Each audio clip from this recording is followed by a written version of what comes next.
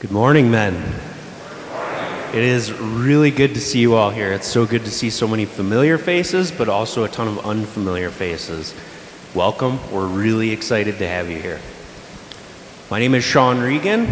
I'm a parishioner here at OLGC. I've been coming to the men's prayer breakfast for about 8 years now. Husband, father of 4, and I was just asked to give a brief introduction to who we are. So before we get the conference kicked off, I just want to tell you a little bit about ourselves, but backing up a bit, our conference theme is based on this verse from St. Paul's letter to the Romans. Do not be conformed to this world, but be transformed by the renewal of your mind, that by testing you may discern what is the will of God, what is good, what is acceptable and perfect. So as I was reflecting on how I would introduce MPB and tie it into the conference and praying about it, I really got the word community on my mind. So God made us for community. He made us for community with Him, but He also made us for community with each other. And since it's such an essential part of who we are, it's really easy to be formed, or as St. Paul says, conformed to the communities that we involve ourselves in. But St. Paul reminds us, he says, do not be conformed to the world, but be transformed by the renewal of our minds. So we need community that is going to help conform us to our identities as men of Christ. So I ask you, what communities are you allowing to shape you? I can tell you from personal experience that the men's prayer breakfast is exactly the sort of community that's going to help renew your minds and conform us to God rather than the world. Our motto sums it up nicely. We're Catholic men inviting other men to a comfortable, confidential environment where we take responsibility to learn our faith, share our faith, strengthen our faith, and live our faith so that we may grow to be better men, husbands, fathers, uncles, brothers, and followers of Jesus Christ. I've experienced this transformation, and it's through the Holy Spirit primarily, but He asks us to act and be part of the transformation. And I can tell you in my own experience that MPB has played an important role in that formation. So a little bit about who we are and what we do. So we participate in studies together. We mix it up quite a bit. Sometimes it's a book, video series, speaker series, or sometimes just a topic to discuss and have questions about. Then we use our Wednesday morning meetings to pray together and have small group discussions with about 6 to 8 guys. So we keep our small groups together for a year. We switch every July. So it gives you plenty of time to know your brothers at your table and grow close to one another. We share our journeys, our hardships and joys, struggles and triumphs, and we encourage and challenge one another. So the studies in small groups are wonderful and they're critical to our formation. But I think for me, one of the most impactful parts about being a member of MPB is showing up at Wednesday morning at 6 a.m. and seeing 100 to 150 guys there consistently every week. And it's just a fantastic reminder that you're not alone in this journey, that we're called to walk with one another as we follow Jesus. Did I mention that we meet at Wednesday mornings at 6 a.m.? So usually when I'm inviting somebody and I drop this little bit of information, I kind of get the deer in the headlights. People are a little shocked. That time is a tough sell. I get it. Our lives are busy though. As a father of 4, my life is busy. And I found that this is a perfect time because there is nothing else on my schedule except my pillow, right? So this is a time that I can make to set aside and grow closer to Jesus. It's a sacrifice, and it's always tough when the alarm goes off, but I never regret it. So please be assured that no matter where you are in your faith journey, there's something here for you. We're not high and mighty better than you Catholics. We're just a bunch of regular Joes. God bless you. Enjoy the conference, and please consider joining us on Wednesdays. Hi, everyone. My name is Didona. I'm a regular Joe. I've been a parishioner at OLGC since roughly 2017 and a member of Regular Joe's since 2021. Prior to coming, I bounced around from parish to parish as my geography changed for work and other reasons. I stand here today like many of you, a man who heard of and contemplated joining or just visiting for a few years before joining. I always wanted to join a church ministry to find and build relationships with the Catholic community. I have to give a shout out to Jeff Birch, if you're here, and Jeff Ostrowski for being pleasantly persistent with me. Every time I saw those guys, they would remind me about this opportunity to gather with other Catholic men on Wednesdays at 6. I thought, there's no way I'm getting up that early for fellowship. I checked every box of a busy young father of 4. I simply didn't think I had the time. But as I remember sailing the seas of finding the right place for us as a family, I needed an anchor. And that's what I found with MPB. I found a compassionate group of men of a wide range of ages and experiences. And I now have the pleasure of getting to know other men and their experiences with their families and their faith. I finally didn't feel out of place. It was absolutely part of God's plan that I would join the table of one of the first members of the group.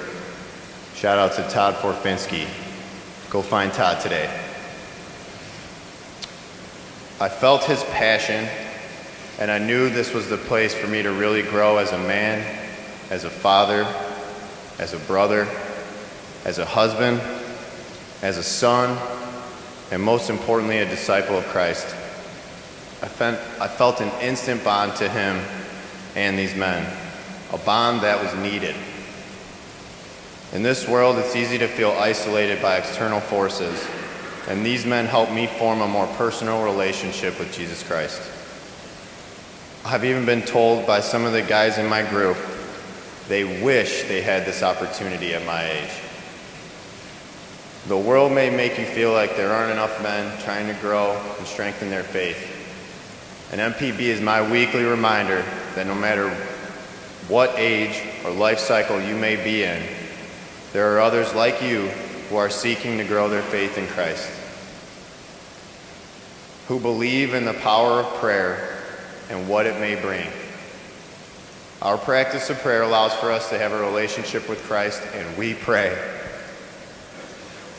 God willing, we can keep this group going and growing, and we welcome folks like yourselves to a comfortable and confidential environment.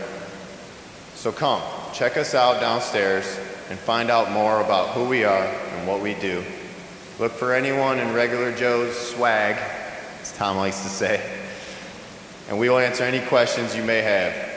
So come check us out, come see what we're about, join us in fellowship. You won't regret it. And with that, I'd like to welcome Msgr. Todd, who would do our pastoral welcome. Thank you. In the name of the Father, and of the Son, and of the Holy Spirit.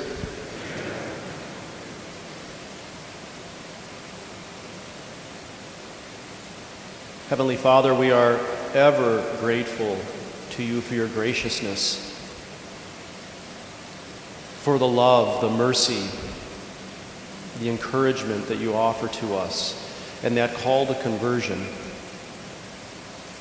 the call to place ourselves humbly before you, to place ourselves with great confidence that, Lord, your plan is the best, and that despite all the distractions of this world, all of the temptations, all of the many, many ways in which the evil one works to say this is who you are, this is who you should be, Lord, we place ourselves humbly before you again and again and again, asking for your mercy and your love, a love that brings new life, a love that breathes your Spirit into us to give us everything we need.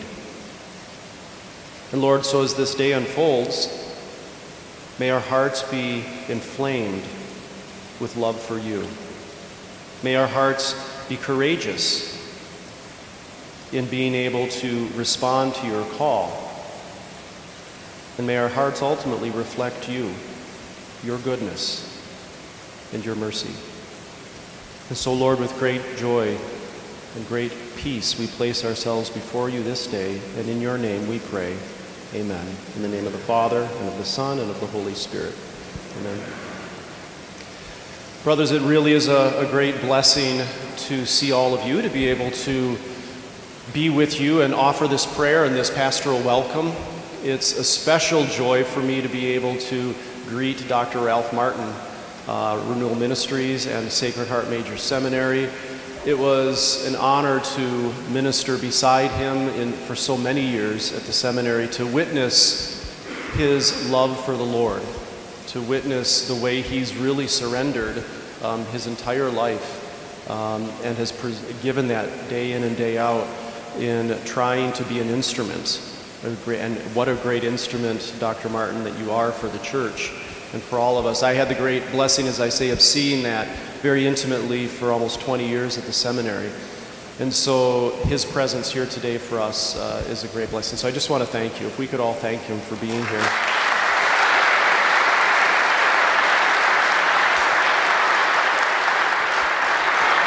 And Dr. Nathan Schleuter, I don't think he's here yet. Oh, you are. There you are. Wonderful. So what a great blessing to have you here as well, and the way in which you lead Hillsdale. And just, I have to say, what a great shout out the last 24 hours or 48 hours in the Final Four. Your former player, you know, what you heard Hillsdale everywhere over the ESPN, so it was a great shout out for all of you. But thank you for being here and providing as well your great wisdom and the experience that you bring for these men and for our ministry, and really as disciples of Jesus, to be able to be renewed once again by the Lord, to say, yes, Lord, it is possible. And so thank you. Let's give a round of applause, Doctor, for you.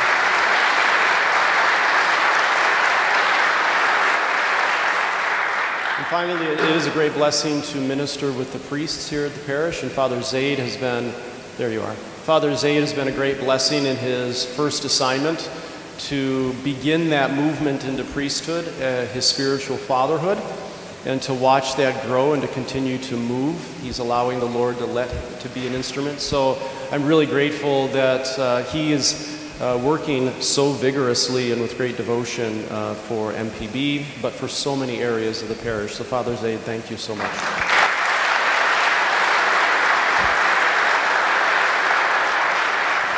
And I'm very confident that as we began with the Holy Sacrifice, that we began by allowing the Lord to nourish us. We began by allowing the Lord to dwell right here. He's in us. We are the recipients of that unmerited grace. So what a blessing. So I'm going to let Father Zaid come to the podium and give an introduction to the conference.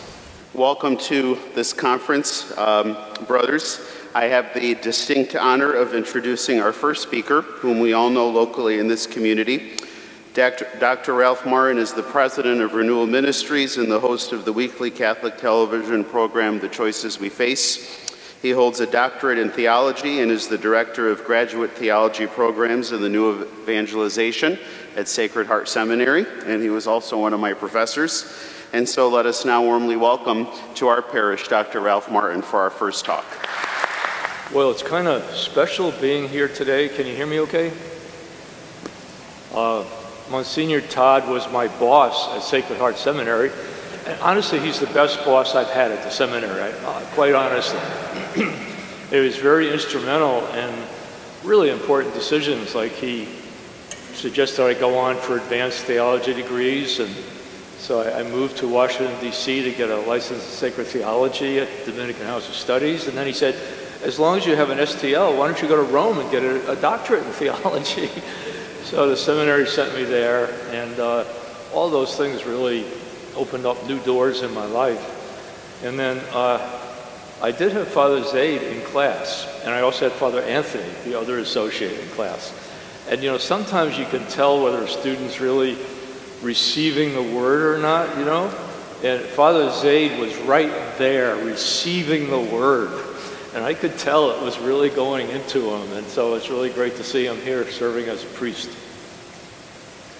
I was supposed to be the last speaker today, but a really close friend of mine died, whom I've known for like decades and decades and decades. We were some of the first people in Ann Arbor to help start Word of God Community, Christ the King Parish, Huron Valley Catholic School, and all that kind of thing. So I spoke at his wake last night. I need to be there for the funeral later this morning, so I'll have to leave after my talk. But hey, they changed the schedule so I could talk.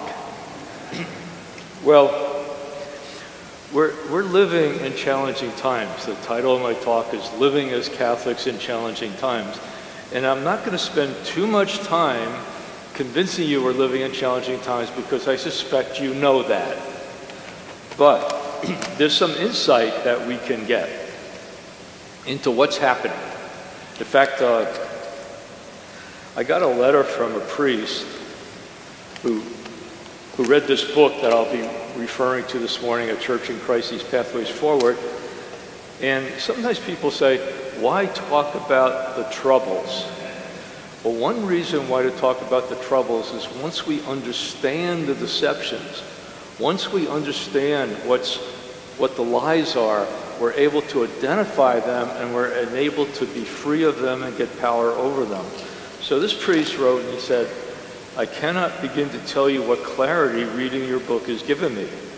And now that the problems have been named, I have so much more peace in my heart. It's like I now know what we're dealing with. Before, it was an amorphous cloud of confusion, but with your book, there's a new light, praise God. And it's actually inspired me to preach more courageously. So anyway, he just goes on to talk about how it's helped him in his ministry. A lot of priests are kind of reeling today, like saying, what's going on? We're having cardinals contradicting cardinals and bishops contradicting bishops, and strange things are being said in Rome. And what are we going to do about keeping our head clear and our hearts at peace? Well, Archbishop Gomez, the Archbishop of Los Angeles, a couple of years ago was asked to give a talk at a conference in Portugal explaining what woke culture was. And this is what he said. An elite leadership class has risen in our countries that has little interest in religion and no real attachments to the nations they live in or to local traditions or cultures. This group, which is now in charge in corporations, governments, universities, the media, and in the cultural and professional establishments, wants to establish what we might call a global civilization. And as they see it, Christianity only gets in the way of the society they hope to build. Now, there's no question about it. There's always been a battle between Christ and the evil one throughout history, you know, at the beginning. But in recent years, the Christian culture that used to be predominant in our country is increasingly under explicit attack. It's out in the open now. There are people who are absolutely dedicated to limiting the influence and hopefully erasing it of Christ and the church. Now, Archbishop Gomez talked about some of the structural things that are happening that, you know, lots of the influential structures in our society are now under the control of people who are hostile to Christ and the church. I just read an article yesterday by a priest in Alexandria. He says, you know what the gay flag is really signifying? A new religion. It's a new religion. And it's requiring subservience and surrender on the part of all of us. Now, Pope Benedict XVI, after he resigned, kept writing and he kept speaking. And one of the things he did is he put his finger on how this is not just about power and politics, but this is really a spiritual battle. So this is what he said. He said, 100 years ago, everybody would have considered it to be absurd to speak of a homosexual marriage. Today, one is being excommunicated by society if one opposes it. The same applies to abortion and to the creation of human beings in the laboratory. Modern society is in the middle of formulating an anti-Christian creed. And if one opposes it, one is being punished by society with excommunication. And then he puts his finger on it.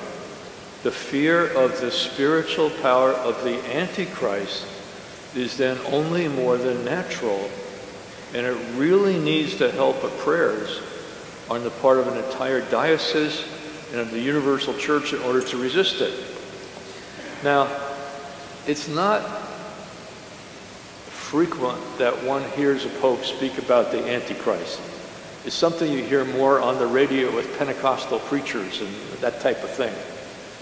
But here's Pope Benedict saying what's really going on here is the Antichrist trying to create a new religion with him at the center and a new creed. And he's putting pressure on us to give our assent to the articles of the new creed, which he mentioned some of them there. Abortion is the great sacred action that people are willing to die for and kill for. And then all the other things that flow from that. Now, what Pope Benedict said is mainstream Catholicism, believe it or not. And listen to what the Catechism says about the work of the Antichrist. Before Christ's second coming, the Church must pass through a final trial. This is from section 675 of the Catechism. Before Christ's second coming, the Church must pass through a final trial that will shake the faith of many believers. The faith of many believers is being shaken. It's being shaken in our families, our relatives, our parishes. Many parishes in the United States have not recovered from COVID loss. Some parishes have 20 to 40% fewer parishioners showing up anymore. And it just kind of reveals that the thing hadn't gone deep enough, that there wasn't that personal loyalty to Christ. There wasn't that understanding of the life or death message that Christianity really is. It goes on to say, the persecution that accompanies her pilgrimage on earth will unveil the mystery of iniquity in the form of a religious deception, offering men an apparent solution to their problems at the price of apostasy from the truth. This supreme religious deception is that of the Antichrist, a pseudo-messianism by which man glorifies himself in place of God and of his Messiah come in the flesh. That's what's happening. Large sections of the elite stratas of society are glorifying themselves in the place of God. They're saying, let's do away with this old-fashioned medieval superstition. Let's really devote ourselves to science solving every problem, technology solving every problem. I read an interview with an engineer from Microsoft a couple of years ago who said, if we can just hold on for another 5 or 7 years, we'll be able to live forever by connecting ourselves to whatever. And the funny thing is that who wants to live forever in the fallen state that we're in? Who wants to live forever as slaves to sin? Whoever wants to live forever possessed by jealousy and greed and lust and hostility and anger. What we need is something more than a prolongation of biological life. Biological life is flawed, isn't it? There's wounds in our soul, there's wounds in our brain, there's wounds in our bodies. What we really need is a root recreation. What we really need is a root healing. What we really need is something way beyond what science or technology will ever be able to produce. We need to be born again of water and the Spirit. We need to actually become part of Christ's body himself. We need to become temples of the Holy Spirit. And we need the seed of eternal life to be planted in us.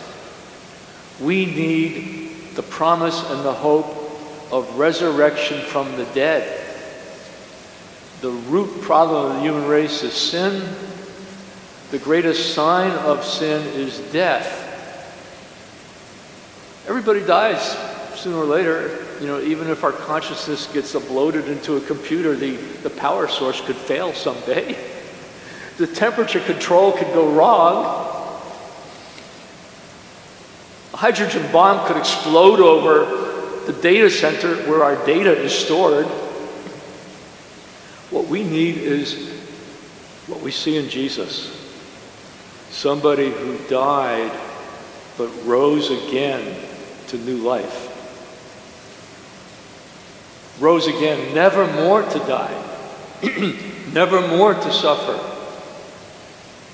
and offering us that hope and that promise.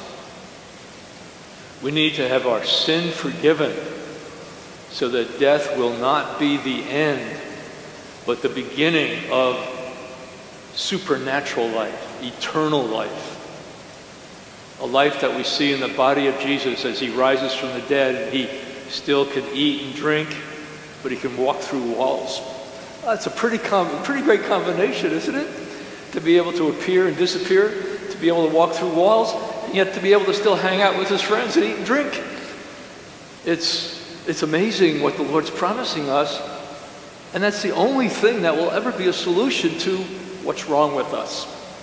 That's the only thing that will ever be a solution to our deepest sorrow, our deepest fears. One of the most powerful scenes in the gospel, after Lazarus dies. Have you seen season 4 of The Chosen, where Lazarus is raised from the dead? Oh, it's the best raising of Lazarus I've ever seen. It's really amazing. It shows how much Jesus was connected to that family, how much Jesus liked to hang out with Martha, Mary, and Lazarus, what real friendship they had, and how the Lord could kind of like hang out and relax there. And then his friend Lazarus dies, and he purposely stays away for a couple days. And Mary and Martha said, Lord, if you were here, he wouldn't have died. His disciples didn't understand what he was doing. And then he calls Lazarus, come forth. And he comes forth. And then he tells Martha, Lazarus will rise again. And Martha says, I know he'll rise again on the last day.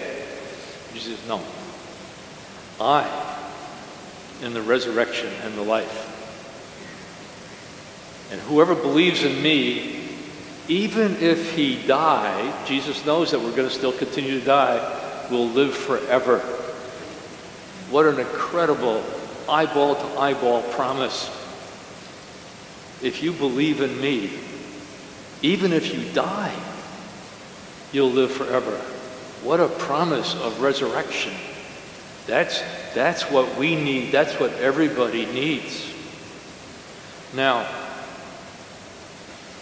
if the Antichrist is abroad, as he is, if many of the major power centers in our culture are under his control, either directly or indirectly, what are we going to do?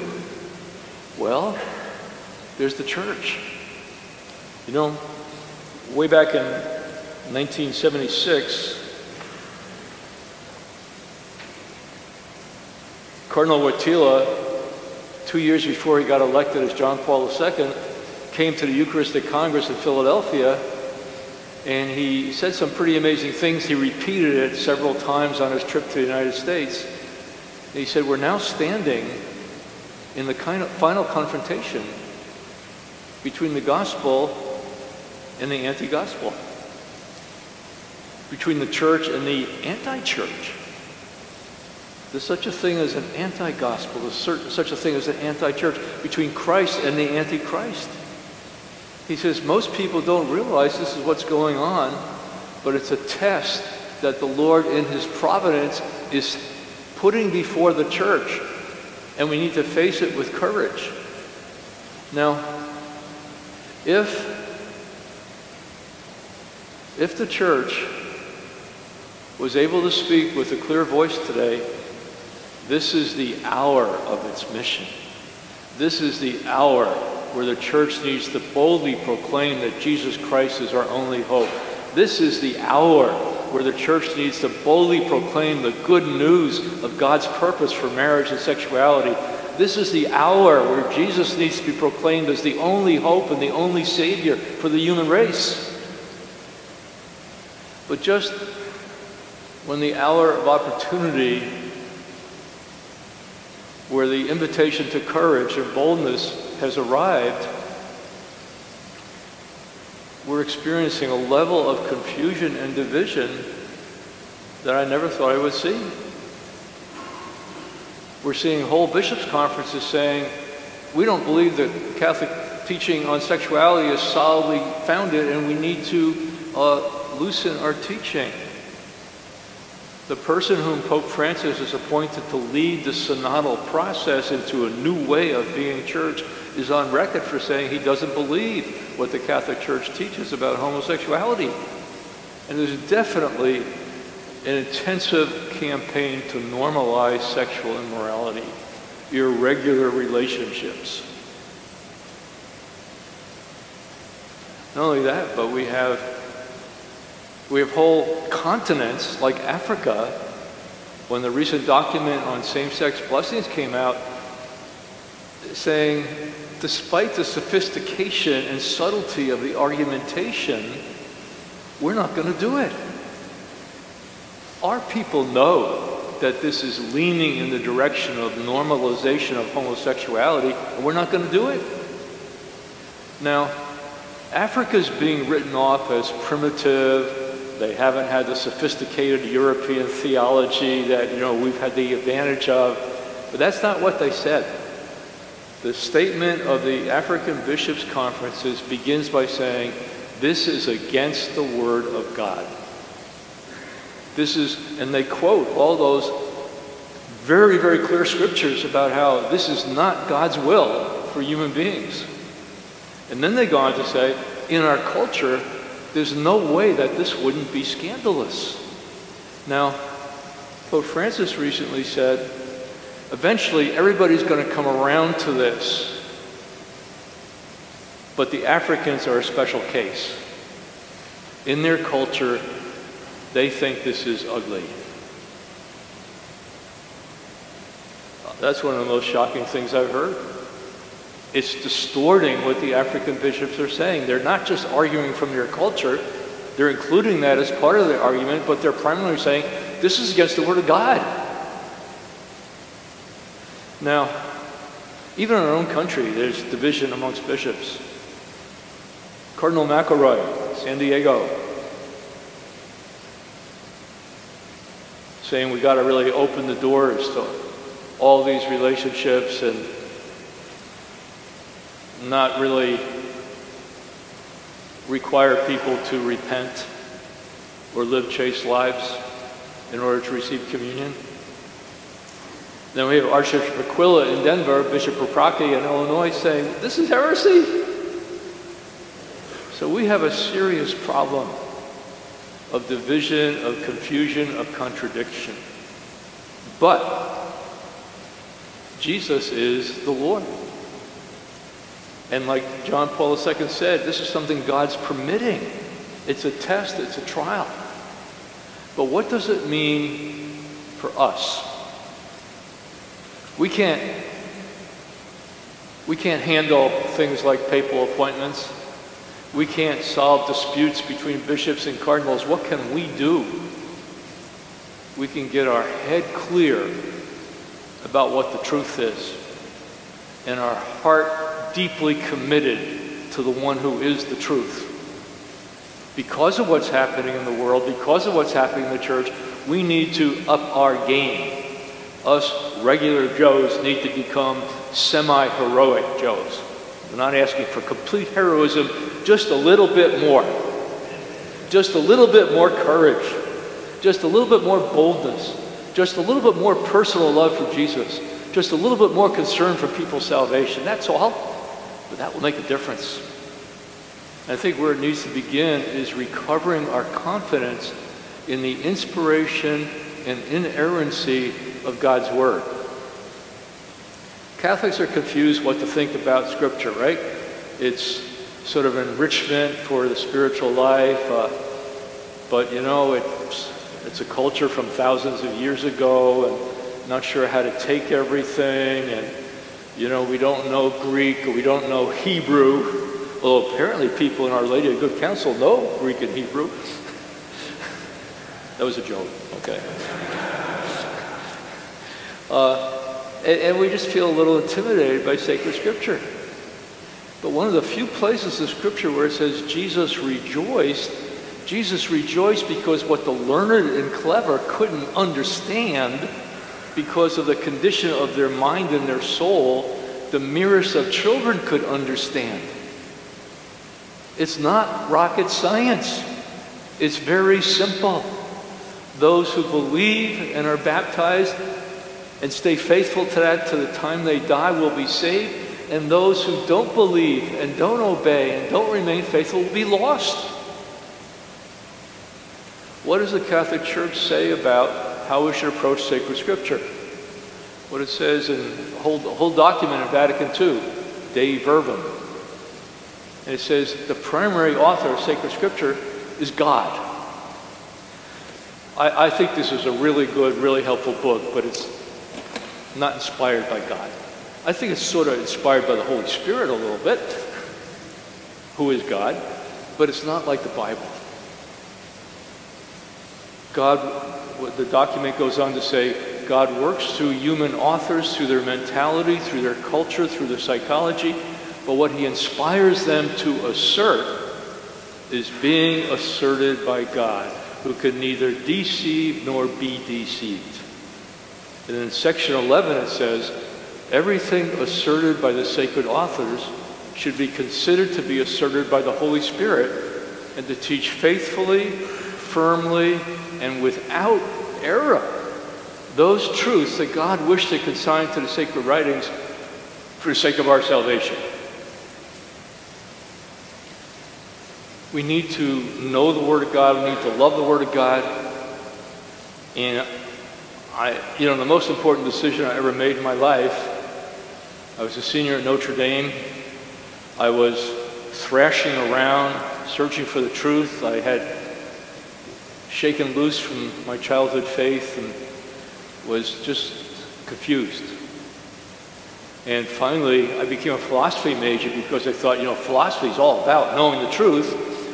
But the more philosophy I studied, the more confused I got. It's human opinion.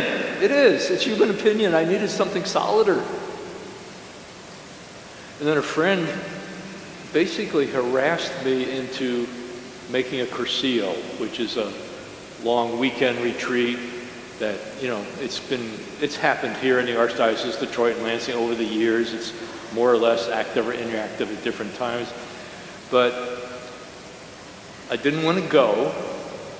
I told my friend, I know what's going to happen. People are going to have this warm human interaction and they're going to think it's God. I'm not going to fall for it. I'm a philosophy major. I'm extremely happy to report that I fell for it. I heard a beautiful explanation of the faith from the priests who were giving talks. But the thing that really got me was lay people like regular Joes talking about Jesus, like they really had a relationship with him. And that kind of shook me up. I had gotten into thinking of Jesus as a philosophical, theological puzzle. Let's talk about Christology. Let's not talk about Jesus. Then at a certain point, in Our Lady of Fatima retreat house on the campus of Notre Dame, which is not there any longer, I just felt like this Jesus, who they're talking about, is here. And that was kind of a shocking perception. I didn't hear any voices. I didn't see any visions. But it's just like, I think he's here. Just sometimes when you're aware of the presence of somebody, but maybe you can't see them. And I knew that if he really was hear that he really had been raised from the dead and that he really was the Lord. And even though I didn't hear any words or see any visions, I felt like there was a clear communication from him just by making me aware of his existence. And if I would put into words what he was saying, I am who am. He was declaring himself as divine. He was declaring himself as God. I knew that I had some decisions to make. I really was enjoying searching for the truth, but I had kind of hoped I wouldn't find it so quickly. I was looking forward to many more enjoyable years searching for the truth on my own terms. And I had plans for my future. I tried to bargain with the Lord. Okay, Lord, I'll go back to Mass. He said, I want something more than that. I realized that at a certain point, the only sensible response to make to the Lord is unconditional surrender. I give up. I'm yours. You're the Lord. And it wasn't until Sunday morning I was able to swallow my pride and go to the sacrament of reconciliation and be reconciled to the Lord and the church. Most important decision in my life. But the second most important decision happened a couple weeks later. I knew I wasn't always going to experience the Lord's presence or the Lord's love. But I knew that this was the most important truth in my life, the most important relationship in my life, and I needed to build into my life a regular time of paying attention to God. I needed to begin taking a daily personal prayer time and meditating on God's Word. Well, you know, that was more than 50 years ago. And I've had my share of sleepy prayer times and distracted prayer times and skipped prayer times and shortened prayer times and looking at my watch prayer times. But somehow or other, it's been enough to have the Lord keep his hand on me and keep a hold on me and keep me little by little growing. And I would say two things. One, if you haven't recognized who this Jesus is, if you haven't understood that the only sensible response to make to him is unconditional surrender, honestly, things aren't all going to fall into place until you do that. The most important scripture passage in my life, my family, my marriage, incidentally I'm married, I have 6 kids, 19 grandchildren, so I'm kind of a regular Joe too, you know? And the most important scripture passage is when I was sitting above Campus Corner Drugstore in Ann Arbor, engaged to be married, but only having 2 part-time jobs. I was kind of saying, Lord, how is this going to work? And I felt like the Lord gave me a scripture passage, Luke chapter 12, where Jesus says, the unbelievers are always worried about what they're going to eat, and what they're going to drink, what they're going to wear, but I tell you, seek first the kingdom of God and his holiness, and these other things will be yours as well, because your heavenly Father knows you need these things.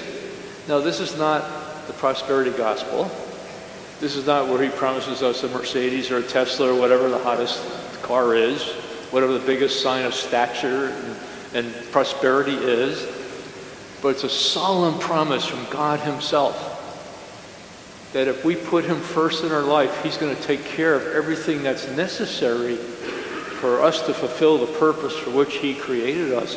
What a source of peace, what a source of freedom, what a powerful way to overcome fear, remembering the promise of the Lord himself that if we put him first and seek first the kingdom of God, God the Father will provide us what we need. And I can say that is a true promise, and it's never failed me. Every now and then, a circumstance comes up where I say, whoa, this is really challenging. But then I remember the word of the Lord. So we just need to, every day, take some time for personal prayer and meditating on Scripture. They're handing out free copies of Magnificat here. That's one of the greatest blessings that we have today in the church, you know. If you don't subscribe to Magnificat, and incidentally, Magnificat doesn't even know that I'm promoting them. I don't get any commission for this. I just sincerely believe it. It's a tremendous help to give a little structure to daily prayer. You know, morning prayer, the scripture readings of the Mass, and you know, almost a day doesn't go by where something in the scripture or something in the psalm doesn't kind of connect with me.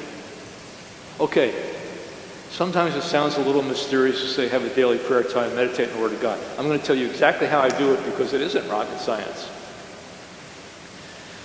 A number of years ago I was at Fatima, and I just really made the connection between Our Lady of Fatima Retreat House and Fatima, where I really connected with those three little children who are saints, you know, Jacinta, Francisco, and Lucia. And I read Lucia's story about what really happened. And until she wrote this down at the request of the bishop, people didn't know that a year before Mary appeared, an angel was appearing to the children. And he was teaching them how to pray. The first time the angel appeared in 1916, they described it as like a shimmering light. And then he says, pray like this. And then the angel bowed down with his forehead towards the ground and said, I believe in you, I adore you, I hope in you, and I love you. And I ask your pardon for those who don't believe in you and don't adore you and don't hope in you and don't love you. And he repeated it 3 times. That's how I begin my prayer time. You don't have to do it that way. I find it helpful as a way of remembering who God is, and just bowing down before Him, remembering the holiness of God. And then I'll just kind of take my cup of coffee. This is a drug-fueled contemplation. I see you have coffee cups on your regular Joe shirts. And I'll just sit in this nice chair my wife bought for me about 40 years ago that's really still working. And I'll just be with the Lord a little bit. I'll look at this icon of Jesus that I have hanging on my wall, and I'll just feel like sometimes He's affirming me, sometimes He's showing mild displeasure at me not paying enough attention to Him. I can't explain what's going on when you look at the icon, but it's helpful to have holy images that can help open our mind and heart to the Lord. And then after about 15 or 20 minutes, when I start getting distracted, I'll pick up my Magnificat. And I'll just start slowly going through morning prayer, and there's a little place for intercessions. And so I get out my intercession list of people that I'm praying for. Then I'll do the daily readings and things like that. And then I'll put the Magnificat down, and I'll just be with the Lord some more. And if I'm kind of distracted, I might pick up some spiritual reading. So that's what I do. Now, St. Francis de Sales says busy Catholic lay people shouldn't pray longer than an hour a day, unless their spiritual director says it's okay. So whatever you do, don't pray more than an hour a day, unless Msgr Todd or Father Zaid says it's okay, because we don't want to neglect our lay responsibilities. But the reason why St. Francis de Sales says we need to spend substantial time in daily prayer, he says, how do you expect in the busyness of your lives, you know, family and work and all the things that are going on, to be there with a sensitivity to the Holy Spirit, with the mind and heart of Christ, unless you're actually spending substantial time with Him. So, hey, important, really important. Now, in my remaining 5 or 10 minutes, I want to identify a couple areas where the faith and the truth and human life is particularly under attack. The tip of the spear that's coming against us is trying to destroy how God created the human race, male and female, marriage and sexuality. Sister Lucia, you know, who Mary said, you know, Jacinta and Francisco are going to come to me soon, and they died early, but you're going to have to stay here a little while longer. So she had to stay another 87 years. That's what a little while means to the Lord. And she wrote a letter to Cardinal Caffarra, who is head of the John Paul II Institute for Marriage and the Family, which has been totally gutted now. And she said, Mary has told me the final attack of Satan is going to be on marriage and the family. That's what's going on right now, big time. That's where the rebellion is. That's where the deception is. So we need to get really clear in our head what's the truth about marriage and sexuality in order to not be deceived. It's simple. God created us male and female for the purpose of a man and woman coming together in holy marriage, open to life. That's it. But this has really significant implications. Every exercise of genital sexuality outside of holy marriage is offensive to the Lord and damaging to people and could endanger our eternal salvation. 1 Corinthians chapter 6, Paul says, don't let anybody deceive you. The immoral, and the exact word is porneia. Dr. Mary Healy, who teaches with me at Sacred Heart Seminary, is on a committee to revise the translation of the New American Bible. She says they're probably going to translate it for what it really says. But even without that, Paul goes on to say, the fornicator, the adulterer, the person who engages in homosexual activity, not talking about orientation or temptation, but doing sexual things with somebody of the same sex. The drunkard, the idolater, the robber will not enter the kingdom of God. Now, remembering what the Catholic Church teaches about sacred scripture, this is asserted by God for our salvation. It's important we pay attention to it. That means masturbation, pornography, living together before marriage, adultery, homosexual behavior, could exclude us from the kingdom of God. This is said not to keep us from any happiness. This is said not to keep us from joy. This is told us to lead us towards true happiness and true joy and the true purpose for which we were created.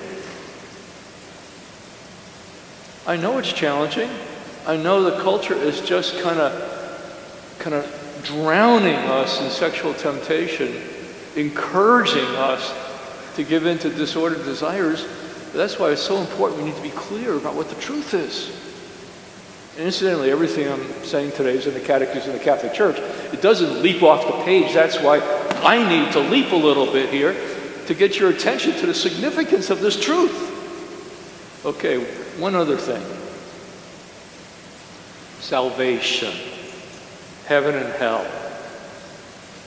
If I were to describe how many of our fellow Catholics are looking at the world today, I describe it like this.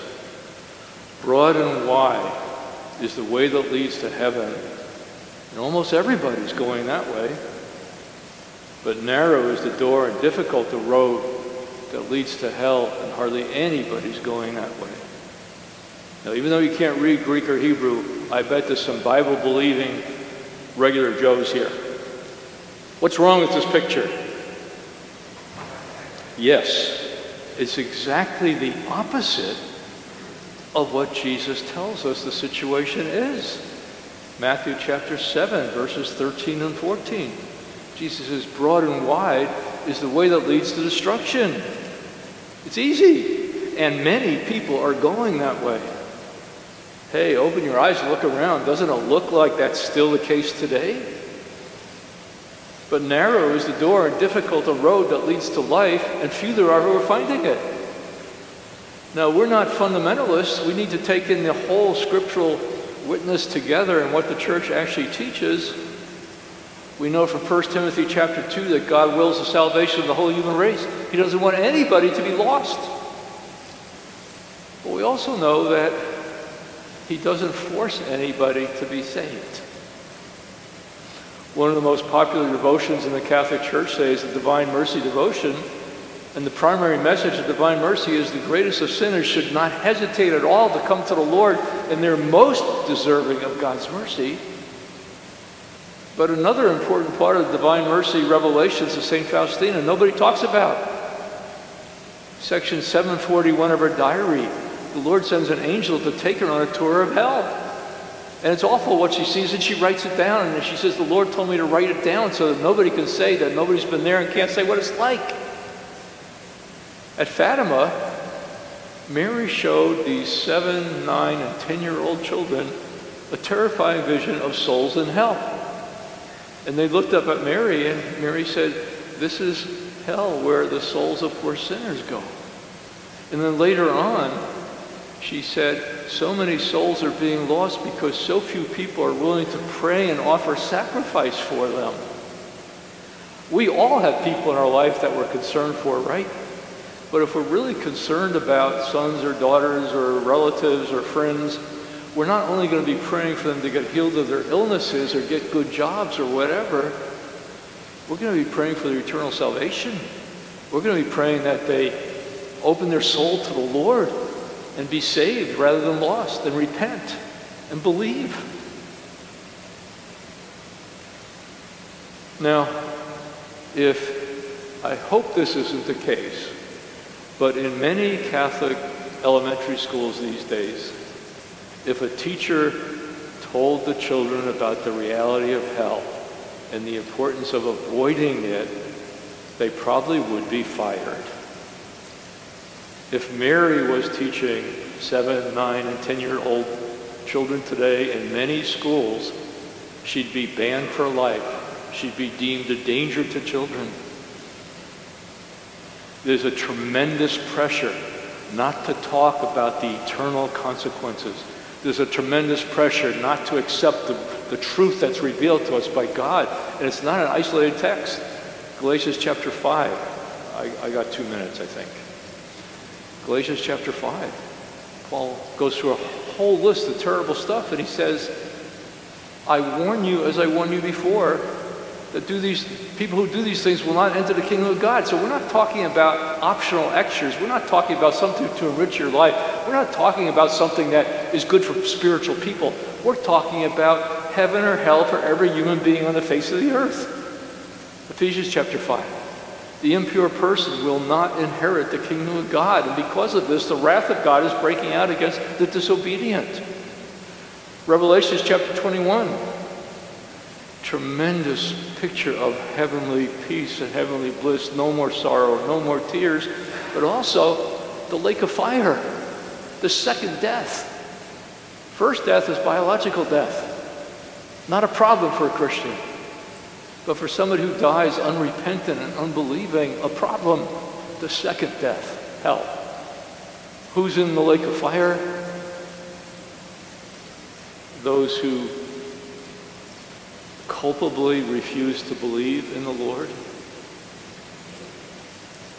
This next one was a shock. Cowards. This is serious business. Jesus said, if you are ashamed of me before people, I'm going to be ashamed of you before my Father in heaven. How could good, loving, gentle Jesus ever say something like that? It's because he knows what's at stake. He knows that he's the lifeline that God has given to the human race, and to pretend he's not who he is and to deny people the opportunity to grab a hold of him and be saved is a serious business. Fornicators in the lake of fire, so on and so forth. Okay, let's conclude. Jesus is the Lord. Unconditional surrender is the only sensible response to him. Got to make it concrete and real. Got to pay attention to the Lord.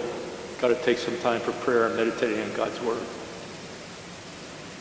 The world is full of lies and pressures, deceptions and distortions.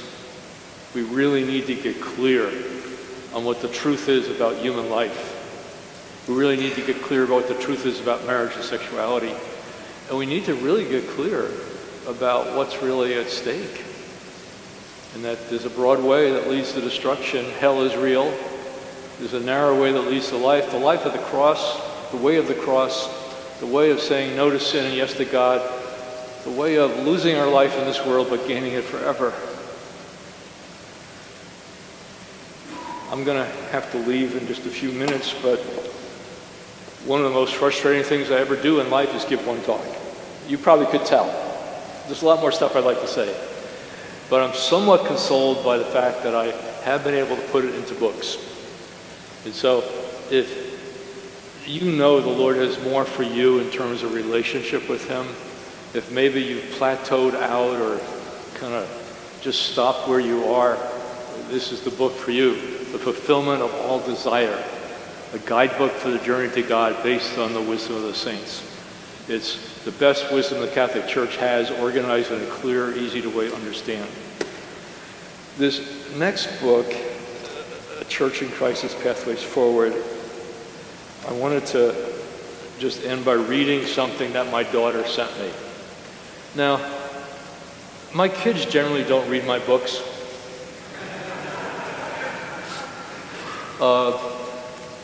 My son went to a poker game last night rather than coming with me to the wake, but he's going to join me at the funeral mass. You know how it is.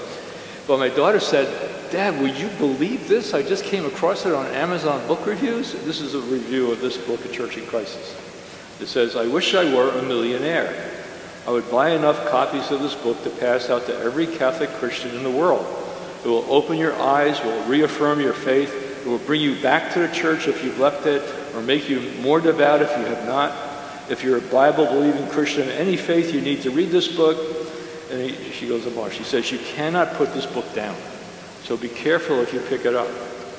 She says, "I only stopped reading it to eat and sleep until I finished the book." So I have a lot more I wish I could share with you. These two books are a way of doing it. Sammy Wong, who I believe is an ordinary, regular Joe, is going to be at the book table and be able to take care of you at our first long break. So thank you very much. God bless you. Good.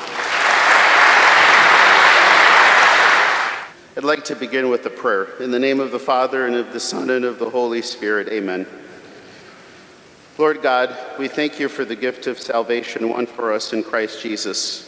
We thank you for all the many ways throughout your word in the Old and New Testament that you have spoken to your people to remind them of your love, your steadfast, enduring, sacrificial love. Help us as your men, as your sons, to be faithful fathers in our community, so that we may lead all men and women to truth. We make this prayer in the name of your Son, who is Lord forever and ever. Amen. In the name of the Father, and of the Son, and of the Holy Spirit. Amen. For those of you that don't know me, my name is Father Zaid. I serve here at OLGC, and it's a true honor and blessing to be here at this men's conference and to see so many familiar faces and new faces. Our parish particularly, as every parish, is filled with many blessings, but one of the blessings of our community is our regular Joe MPB's ministry. And so to all of the brothers, I know how much I'm grateful for you and how much your faith inspires me to be a better man and a better priest. So we read in Romans chapter 12, verse 2, "Do not be conformed to this world, but be transformed by the renewal of your mind, that you may prove what is the will of God, what is good and acceptable and perfect." We have chosen this line from the book of Romans to be the scriptural theme for our conference. For the writer of the epistle, transformation is connected to renewal, and today we seek to be renewed by our exposure to what we are confronting in our culture, mindful that we approach all of these issues as people of hope, men who believe in the victory of Christ on the cross.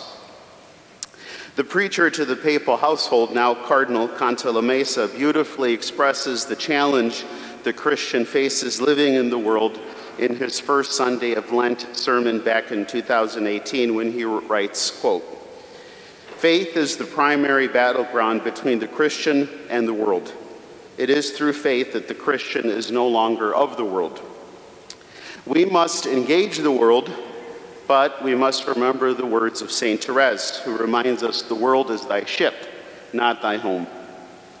We are called to live in the world, but not to conform to the world."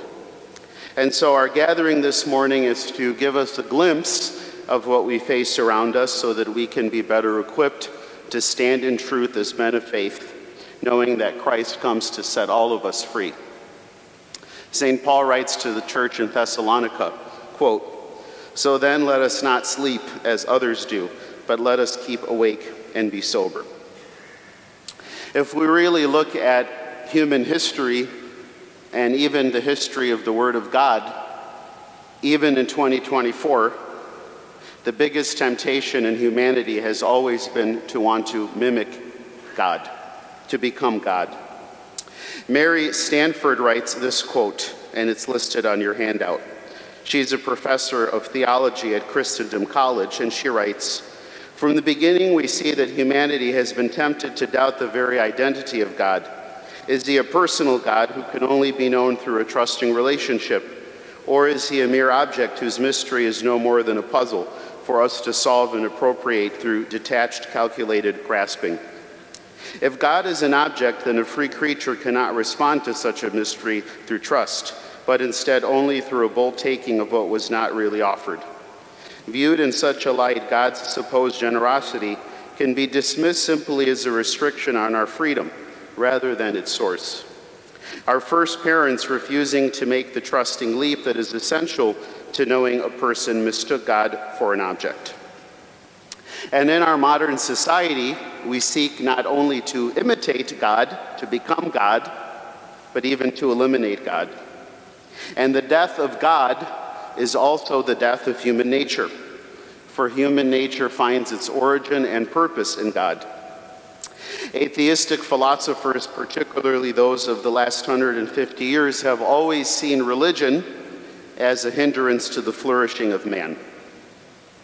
I will admit that some of the examples I'll be using in just a moment are quite shocking. Some of them are pretty recent. Some of them span over the last 50 years. Some of them might be a little graphic in nature. But in order to understand what's going on, we have to know what's going on. And so how did we get here is the title of my talk. When reflecting on headlines around you, you might have asked, how did it get so bad, and how did it get bad so fast? The problems we face, brothers, did not start in this century. They did not start with politicians in Washington, D.C. They have been going on for decades, over 200 years. Jonah Erickson Tada, an American evangelical Christian author, radio host, and founder of Joni and Friends, writes, quote, "And gradually, though no one remembers exactly how it happened, the unthinkable becomes tolerable, and then acceptable, and then legal, and then applaudable. Indeed, much of what is applauded as normal today would have been incomprehensible 100 years ago, such as the transgender surgery market being a $2.1 billion industry. The 20th century was supposed to be a century of progress. However, much of the progress we hoped for never arrived. The prophet Isaiah had wise words for the people of his time, and they hold true for us today. Isaiah writes, quote, "Woe to those who call good evil and good. Woe to those who call evil good and good evil, who put darkness for light and light for darkness, who put bitter for sweet and sweet for bitter." Our moral compass today has been obliterated to the point where the following examples have become completely normalized. Singer Lizzo promised that she would donate $500,000 of proceeds from her concerts in 2022 to Planned Parenthood and additional abortion providers. More recently, pop star Olivia Rodrigo, a Disney teen star, also promised to donate proceeds from her current tour to abortion advocacy groups and has also partnered with them in Missouri to pass out contraceptives at her concerts. And who is at these concerts? Teenage girls, your nieces and neighbors. On May 26, 2022, Democratic State Senator Tyra Mack of Rhode Island, who calls herself a queer educator, donut lover, and abortion fundraiser, on her Twitter profile, and who later became infamous for a viral self-promotional campaign video of her standing on her head and twerking upside down, tweeted a picture of 100 or 200 teens lying on the ground of the Rhode Island State Capitol with the following caption, quote, "Students from a few Providence schools walked out today and laid down for 3 minutes outside of the Rhode Island State House.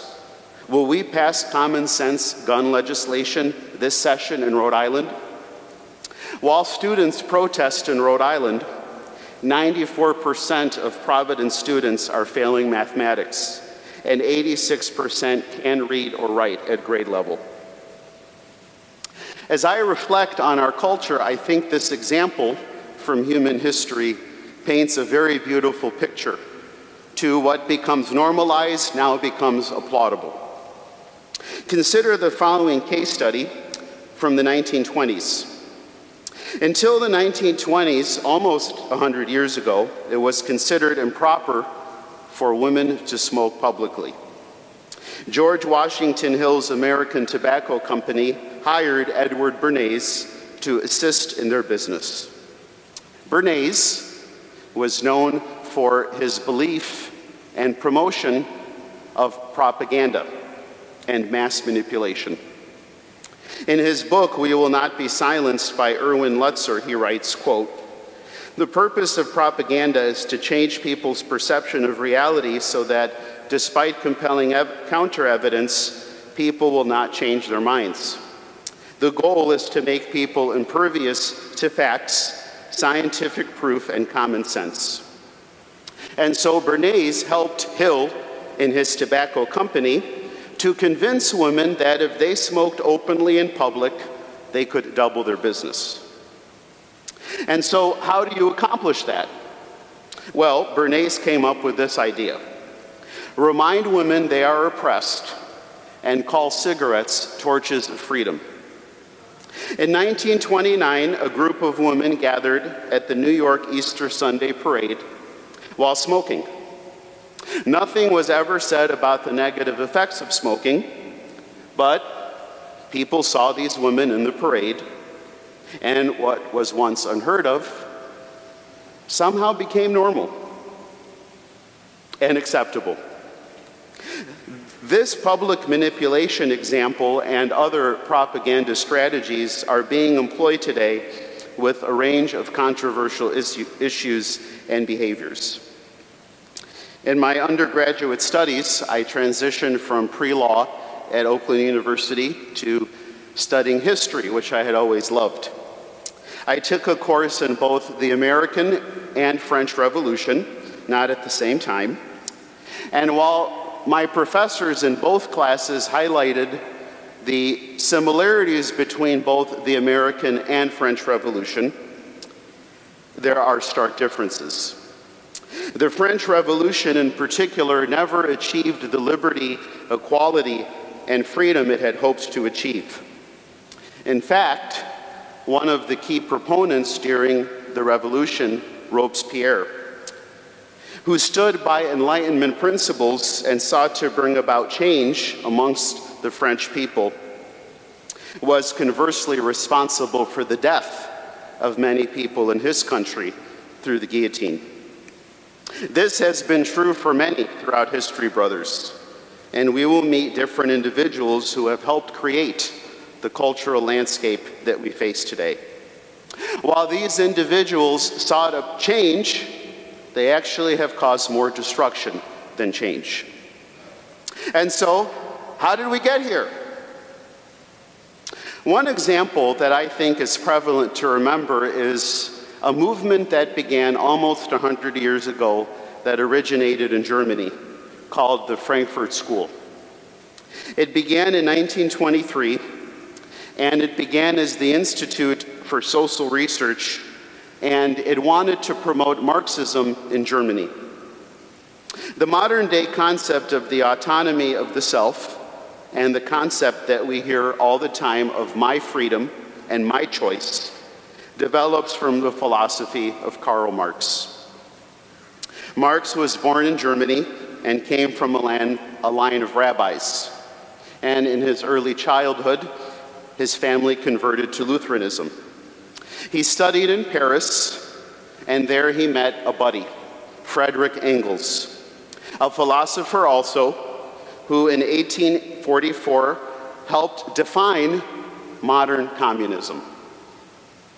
Marx and Engels published together a somewhat famous book called the Communist Manifesto.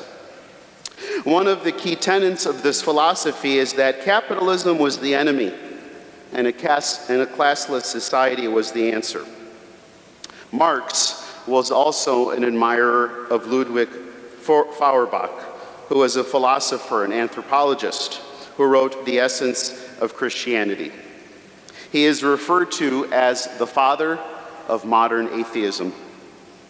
Marx believed that all events and ideas are expressions of human nature, and that culture, through a process of internal tensions, will lead societies toward elevated cultural consciousness. Being alert, or woke, as we would call it today. Well, what is key to understanding Marx also for us is his view towards Christianity. Marx hated Christianity, seeing it as a source of oppression, as many unfortunately do today, even calling for its elimination. Yet Marx was not the only one. Many figures like him, Georg Lukács, Vladimir Lenin, Antonio Gramsci, and others believed that Christianity was dangerous and needed to be eliminated. And so today, a lot of us, even in our workplace, hear about the oppressed and the oppressor. Certain groups of people are deemed the oppressed and the oppressor. Everyone belongs to some class, and in some ways, some of us, or all of us, are oppressing one another. Today, the tenets of Marxism permeate our American culture, and today the term cultural Marxism, brothers, is used to express many of the issues we hear about in our newsfeed: book banning, drag queen story hours, use of pronouns at the workplace. Cultural Marxism also believes, as Dr. Martin talked about, quoting Sister Lucia, that the nuclear family needs to be dismantled. And we are all aware of that taking place today.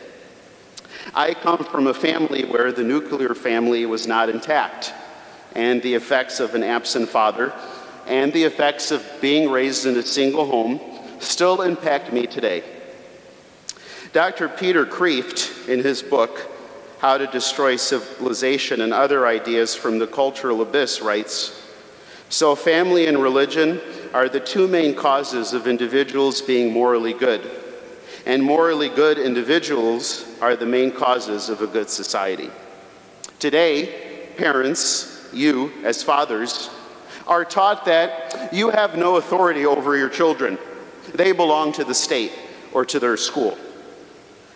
Historically, when Marxism has been victorious, it has come at a cost, with the lives of millions and millions of people dying through their oppressive system. And it's interesting that while Marxism seeks to destroy oppression, it itself is very oppressive.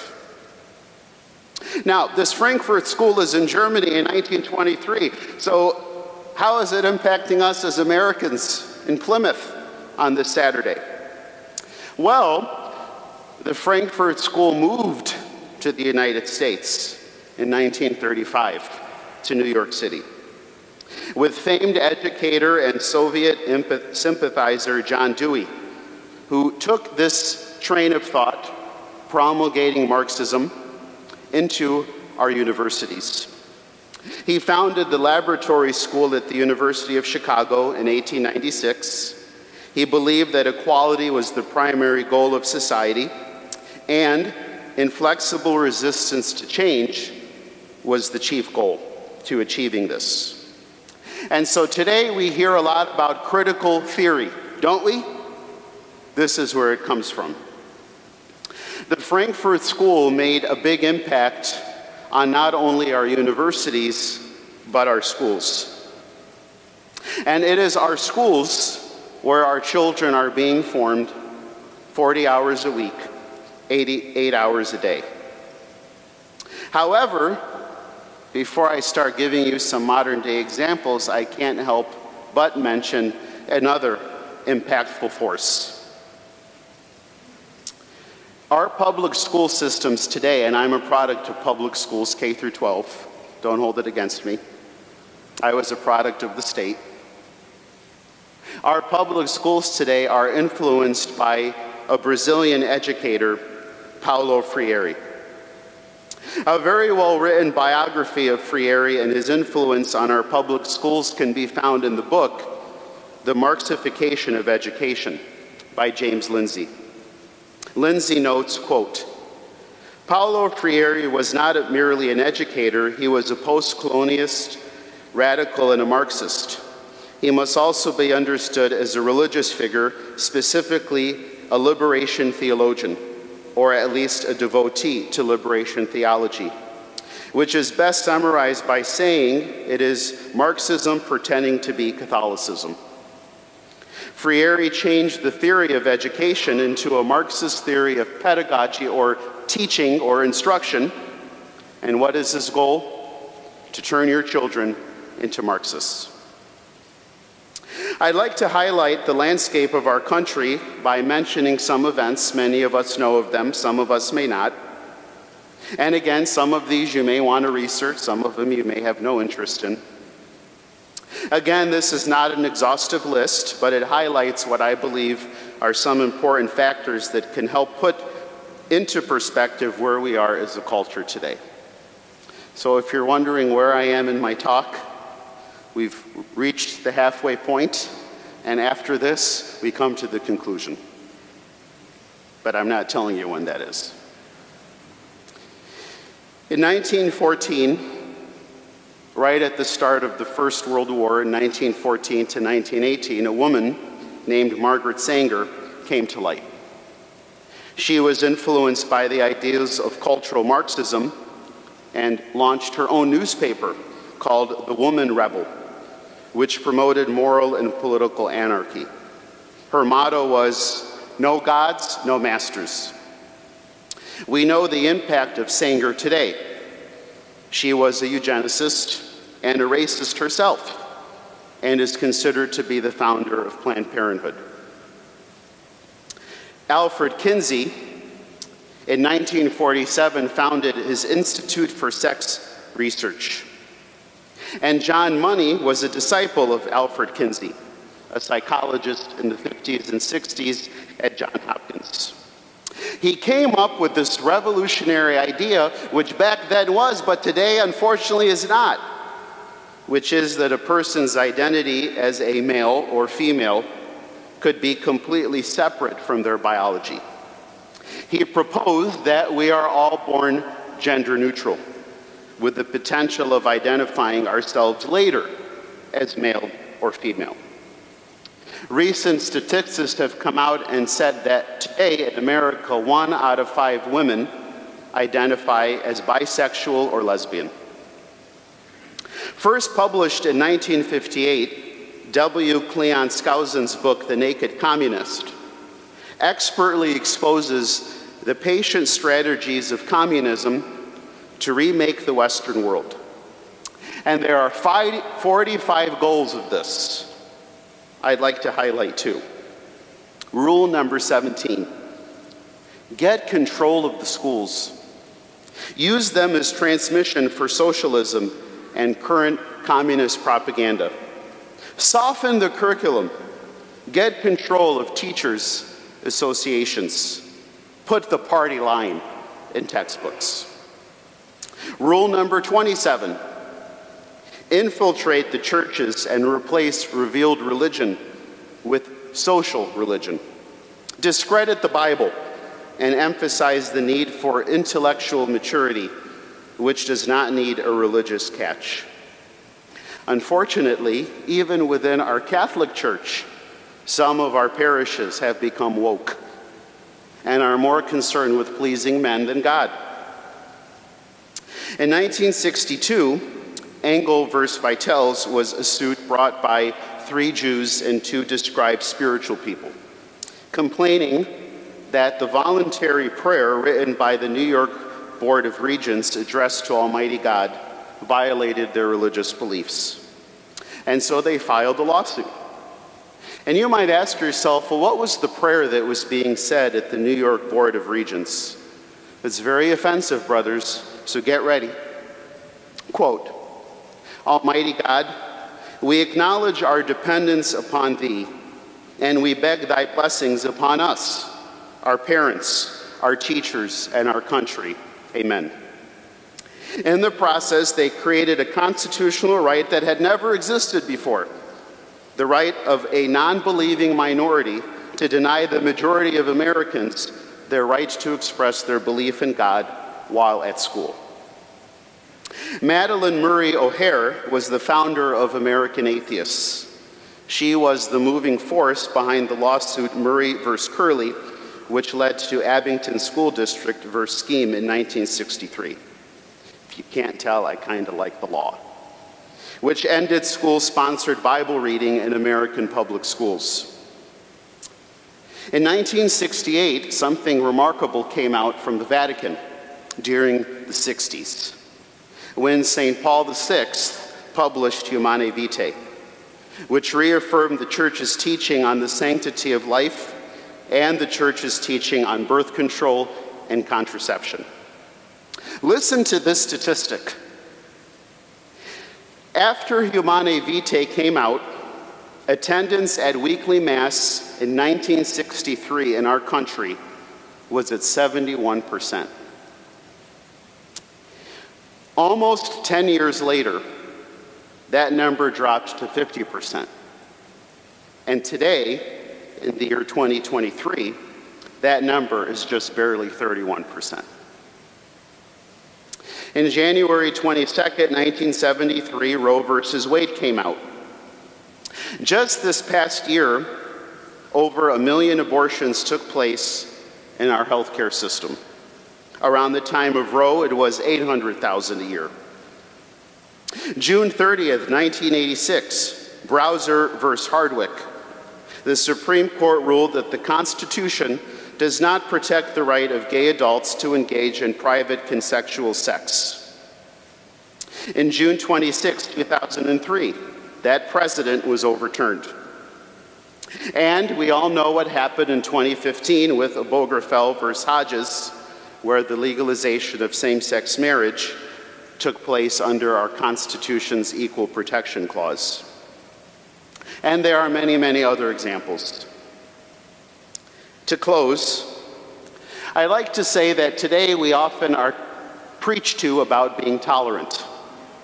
Many employers incorporate this word in many aspects of their workplace. However, some of the most intolerant people in our culture are those who preach tolerance. One of the most famous books that promoted radicalism and anarchy was Saul Alinsky's Rules for Radicals. Alinsky was a Satanist himself. And in his book, he writes, quote, Lucifer, the first radical, who rebelled against the establishment and did it so effectively that he at least won his own kingdom. Moreover, Alinsky encouraged his followers to not speak to their opponents, to cultivate hypersensitivity to perceived slights by the opposing side as an easy way to stop important conversations from happening, and to demonize one's opponent. Kind of what we call political correctness, don't we? Which actually did not arrive in 2008 or 2016, but back in 1917, where the term first appeared in the Marxist-Leninist vocabulary following the Bolshevik takeover of Russia in 1917. Fathers, you are the first representative of God to your children, and how you parent is of crucial importance. Fathers, your primary vocation is not to be your child's friend, but to be the person who gets them to heaven. Fathers, you are the priest of your home. And sadly, today many of our men have forgotten their role and why they exist. Fathers, your children are not the property of the school district, the state, or the government. Your children were created in the image and likeness of Almighty God. And when you presented your children for baptism, their soul was marked as a child of God, and no surgery can ever remove that. Fathers, if you pay your children's cell phone bill, tuition, water bill, and heating bill, you also have a say in who your children spend their time with. And you are also responsible for the apps they have on their phone. In our country, almost 19 million people grow up without their fathers. Imagine the state of New Jersey and Michigan eliminated from the country. 85% of children and teens with behavioral disorders come from fatherless homes. And over 70% of all adolescent patients in drug and alcohol treatment centers come from homes without fathers. I'd like to close with the words of Jehoshaphat, who called for a fast when several vicious armies united against Israel. He was the fourth king of Judah, and he began his rule at the age of 35, and he ruled for 20 years. He was a great king, not perfect. His name means Yahweh has judged. And he is known to be one of the country's most successful leaders, following the commands of God. When he took office in the year 837 BC, he immediately eliminated all idol worship that had consumed the land. He drove out all male cult prostitutes and destroyed the Asherah pole where the people had worshiped false gods. He went on to send prophets and priests and Levites throughout the country to teach the laws of God to his people. May we, brothers, always keep our eyes on the Lord and be transformed by the renewal of our minds, remembering that the battle belongs to God and he is victorious. The words of this passage come to us from 2 Chronicles, and I'd like to close with this beautiful passage from Scripture. Then Jehoshaphat stood up in the assembly of Judah and Jerusalem at the temple of the Lord, in the front of the new courtyard, and said, Lord, the God of our ancestors, are you not the God who is in heaven? You rule over all the kingdoms of the nations. Power and might are in your hand, and no one can withstand you. Our God, did you not drive out the inhabitants of this land before your people Israel, and give it forever to the descendants of Abraham, your friend? They have lived in it and have built in it a sanctuary for your name, saying, if calamity comes upon us, whether the sword of judgment or plague or famine, we will stand in your presence before this temple that bears your name, and will cry out to you in our distress, and you will hear us and save us. But now here are men from Ammon, Moab, and Mount Seir, whose territory you would not allow Israel to invade when they came from Egypt. So they turned away from them and did not destroy them. See how they are repaying us by coming to drive us out of the possession you gave us as an inheritance. Our God, will you not judge them? For we have no power to face this vast army that is attacking us. We do not know what to do, but our eyes are on you. He said, listen, King Jehoshaphat, and all who lived in Judah and Jerusalem. This is what the Lord says. Do not be afraid or discouraged because of this vast army, for the battle is not yours, but God's.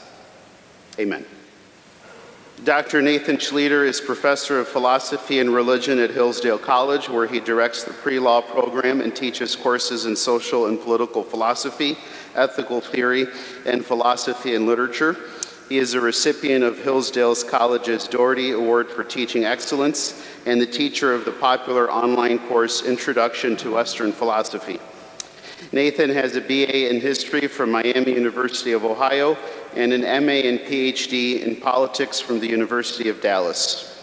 He is the author of One Dream or Two, Justice in America and in the Thought of Martin Luther King Jr., The Humane Vision of Wendell Berry, edited with Mark Mitchell, and co-author of Socialist Conservatives, The Foundations of the Libertarian Conservative Debate. His articles have appeared in First Things, Touchstone, Logos, Communio, Public Discourse, and Perspectives in Political Science, but he is perhaps best known for his short video on dating. He and his wife have been a fellow of, he is a fellow of the National Endowment for the Humanities and Princeton University's James Madison program, and he also serves on the Bishop's Commission on Catholic Social Teaching. Dr. Schleuter and his wife Elizabeth homeschool their children, and he has 9 beautiful children and lives in Hillsdale, and we are truly honored to welcome him to our parish. And so, Dr. Schleuter, welcome. So, my wife insisted that I needed to begin this talk with a joke, and my last name is Schleuter. It's a German name. We're not known for our sense of humor. So I didn't come up with a joke, and then I was praying the rosary on the way over in the car and thought, okay, well, maybe this will be funny. So I thought of, okay, how many woke men does it take to screw in a light bulb? I was thinking of various answers to that. Follow the norm. None. There are no woke men.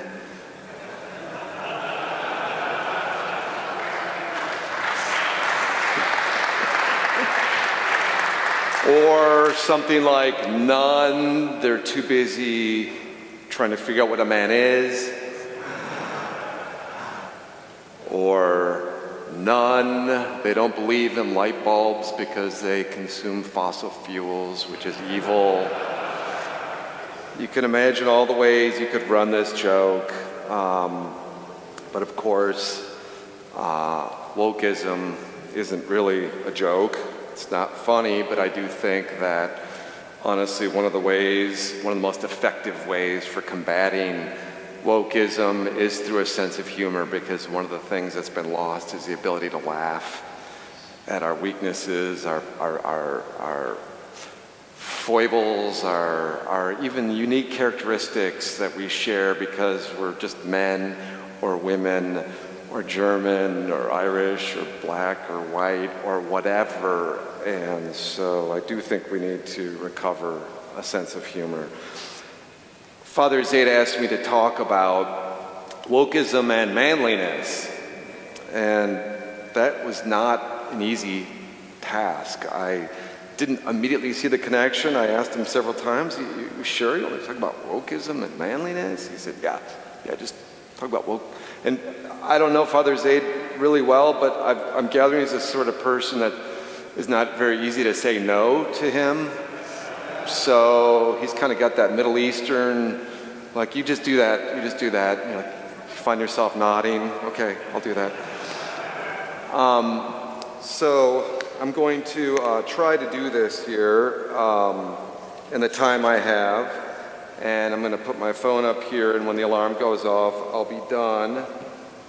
So John Paul II, who knew something about the challenges of facing a hostile culture, referred to his conflict with communism as a conflict of anthropologies, of competing anthropologies, two competing conceptions of man. And he thought that Christianity offered a view of man, a humanism, a conception of the person that could defeat communism at its core. Okay. Talked about man made in the image and likeness of God. Boethius has a famous definition, an individual substance with a rational nature. So it's our rationality that makes us human. What makes us different from other animals? We have this capacity for reason, for discovering the truth. And that same capacity for reason also makes us free, because we're able to perceive certain goods that give us reasons for action, and we're not just dominated by instinct or feeling or impulse. We can actually see a good and choose it. So reason and freedom were these core qualities of the human person that were highlighted early in the tradition in trying to identify what is the sort of core of a human person. But then these debates emerged in the 4th century over Christ. They're called the Christological debates, and Christ's relationship to the Trinity. And slowly a new language and understanding of the human person emerged that were very much the focal point of St. John Paul II in his writings. And it was this, that to be a person at its very core is not merely to have reason and freedom, but to be in a relationship of self-giving love. John Paul II's favorite passage, he referred to it over and over again in his writings, was from the Second Vatican Council document Gaudium et Spes, GS 24, section 24. Man is the only creature God willed for his own sake, and yet man can never find himself except through a sincere gift of self. What do you get there? You get the dignity of the person. Like, we're the only creatures God made just to make us as a kind of image and likeness of him, with a dignity that was not instrumental to some other thing. But we can never flourish and be happy and truly be free except in relationships of self-giving love. All right, so what have I've identified here what I think are 4 core properties of the human person. I'm going to repeat them, and I want you to keep them in mind, and I'll refer back to them. Reason, freedom, friendship, self-giving love and friendship, and the dignity of the person. Those 4 things. Reason, freedom, friendship, dignity of the human person. And now what I want to say is that I think wokeism undermines all 4 of those. It makes them profoundly impossible to understand and to live. And that's why we are in the midst of a kind of civilizational crisis, because any civilization which denies those 4 features of the human person, those truths of the human person, is going to be in great danger of collapsing in on itself into the worst possible kind of despotism or tyranny, insofar as it fails to understand those truths. So, what do I mean by wokeism? We've heard a little bit about wokeism. We can just broadly say that wokeism is a movement on the left that includes a family of different kinds of movements, like identity politics, critical race theory, DEI, ESG, you've heard all of these before, critical social justice, radical feminism. It includes this family of movements that have been deeply influenced by a postmodern philosophy which denies that there's truth. It's deeply influenced, as Father Zaid said, by Karl Marx, but also by another German named Friedrich Nietzsche. And it comes to us through some Americanized postmodern philosophers, especially Michel Foucault and Herbert Marcuse. You can read their works. And we might say that all these movements with this postmodern inflection have these 2 properties, which we've heard, it's good to keep them in mind. Property number 1 is to interpret all human relations, all institutions, social relations, political relations, in terms of power dynamics. Everything deep down is constituted by power dynamics. And those power dynamics involve some class of oppressors and some class of oppressed. The oppressors change. They can be white males, They can be the nuclear family, they could be capitalism, colonialism, they could be classical education, traditional views about sexuality, but these are, you identify an oppressor, and the oppressor is always guilty. It's an interesting language inside wokeism, the language of guilt. And the victims are always innocent. And the victims are the ones that don't have the power, whoever they happen to be. These days, it's mostly all non-whites, most women, the poor, anyone who holds non-traditional beliefs about human sexuality, those are the victims. And the second feature then of wokeism is a strategy to reverse. Well, what is the strategy? That's kind of the problem.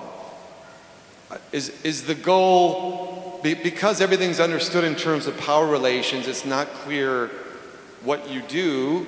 Do you just reverse the power relations, or do you establish some kind of state of equality?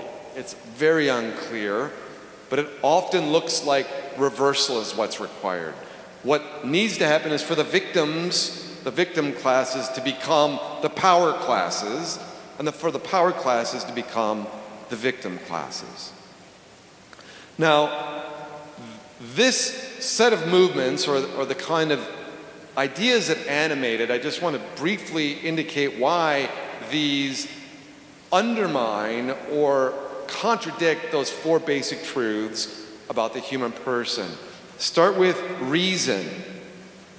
Inside that postmodern influence of wokeism is the denial that there is any universal truth. Truth is always particular to whatever class you happen to belong to. There's no such thing as capital T truth. There are only small truths or group perspectives, and often truth is translated in terms of pure feelings. Truth is what I happen to feel. When I'm feeling bad, that's truth.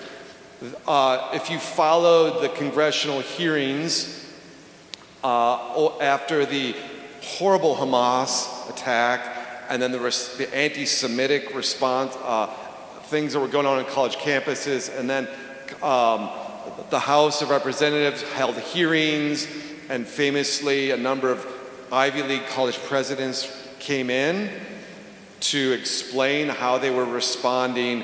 One of the hearings that got a lot of attention was Claudine Gay, the president of Harvard University. She's no longer there, but she had this interesting comment where they pressed her on certain questions, and her reply was, situations in which, is it really okay to threaten genocide against Jews? And she said, no, that should never happen. And then she was pressed, but should that speech be taught? Is that free speech at Harvard? And she made this claim that was a little bit confusing. And when she was pushed on, she said, well, that's just my truth. I'm here testifying to my truth. And I want to just focus on my truth for a moment. The thing about my truth is that it's incoherent. If truth is truth, then it's the sort of thing that any truth seeker would recognize if they were ordered in the right way. There's no such thing as my truth, because my truth is a very concrete, particular, subjective thing. But truth, by its very definition in nature, is a universal thing. So when inside wokeism you're talking about my truths, which are often just how I feel about something, you're not talking about the domain of truth. You're talking about the domain of subjective feeling. But the second problem with the woke conception of truth is I think it's self-defeating. If you get rid of truth and make it subjective, and then you describe everything as power relations, then in the end, it's just going to be power that wins out. You, in effect, are endorsing the rule of power when you say that's all there is power, and you refuse to identify any other principle by which people can order their lives in a just way. And the only reason wokeism actually works is because a lot of the oppressors feel guilty. They're made to feel guilty. They're made to feel privileged, and they've voluntarily surrendered at certain times, and sometimes reasonable, but often unreasonable ways, to the pressures. They've made accommodations in order to avoid the pressure that's put on them. Freedom. I think there are two ways in which wokeism undermines freedom. One of them is just the denial that there's an objective good. It's a hard thought to have. It takes some thinking to see why, if there's no objective good, there is no possibility of freedom.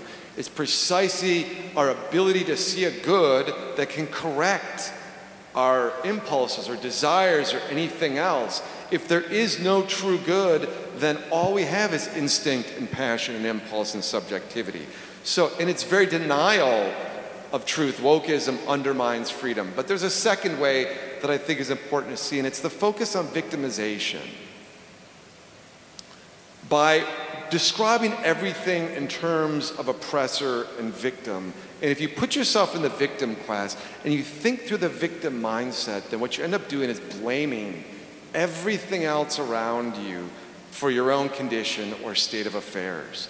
And there's a lot of data on this in the social sciences about the corrosive and the corrosive effect of a victimization mindset, of what's sometimes called the state orientation rather than an action orientation. This dwelling, because then you have no agency. It's always everyone else's fault, and it's never your fault. And you start thinking this way, and then you think, I can't do anything. I'm helpless. And so what the mindset of wokeism tends to encourage is just a sense of utter helplessness and lack of agency. Third thing is friendship. I mentioned friendship. If everything is power relations, it's very hard to have a friendship. Friendships are not based upon sort of zero-sum game competitiveness. They're based upon sharing in some kind of good that you have in common. And it's very difficult to see how friendship is possible given the kind of way in which the woke think about human relations. And of course, the dignity of the human person, that last feature, what happens is that your dignity gets subsumed by the group you happen to be a member of. So there's no intrinsic human dignity. Your dignity varies based on whether you're in the oppressed group or whether you're in the victim group. And we see these strong forces nudging people into victim groups, identifying, strong pressures to identify with victim groups, because then your status goes up, and in our culture, to some degree, your power goes up. And if you're in the privileged oppressor group, then you are generally meant to feel guilty and to be silent and not and to submit to the power of the victims. Final thing I want to observe before I move on here is that the title of the talk was actually How to Respond to America's Great Awakening. That was the full title. It got truncated there somehow. But I think it's very important to view wokeism as a kind of religious movement. You're not going to understand the forces at work here if you don't see how it's locking in to certain deep religious propensities in our nature. America, as you know, has had these series of great awakenings. The first Great Awakening, these sort of emotional revivals.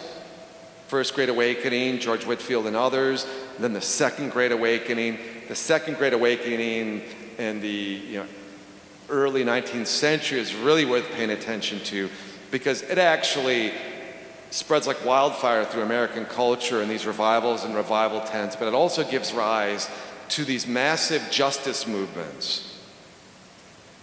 Prison reform, education reform, abolitionism, women's suffrage, all of these movements, and also some odd religious expressions, Shakerism, Mormonism, Seventh-day Adventism, they all originate in the 19th century. And the utopian communities that come out of those, the Oneida community or other, I mean, it was a crazy time in places in 19th century America. Mark Twain satirizes a lot of this in his fiction, and you can read about it, and so when you look at it, it puts things in perspective when you see what's going on, because I don't know about you, but sometimes I just blink and say, I'm at a loss. This is just a crazy world we're living in. Like, where has the sanity gone? This came up in earlier talks. How could anyone possibly believe this? And then somehow I'm the crazy one for questioning it. I suspect some of you have felt that way yourselves. And what do we see inside that movement is a kind of passionate intensity in wokeism, a fervor of commitment, a mission to change the world. Yes, a willingness to sacrifice. The woke are ready to sacrifice. They're ready to make sacrifices on behalf of what they believe in. It's all-consuming. It's a mission. And to some degree, the sacrifice of reason that you see inside wokeism, I think to some degree is a badge of honor. Like, wokeism does not represent science. In fact, what we've seen increasingly is a willingness of wokeism to attack science. This is most obvious in the area of gender ideology. So much data on the profound biological rooted differences between male and female sex in the human species, and the attempt to say that biological sex is culturally created, or that mutilating a 13-year-old girl, permanently sterilizing her because she got online and had an eating disorder and other things, and encountered different groups that were pressuring her to identify what is referred to as rapid onset gender dysphoria. The best thing is to permanently sterilize and mutilate her. That's what standard care should do. It's insane, but it's also not scientifically rooted. It just takes time to figure these things out. Strangely, Europe is figuring out these things faster than the United States. Britain has ceased all gender-affirming care. They shut down their clinic based just on the evidence. The same thing is happening in the Scandinavian countries.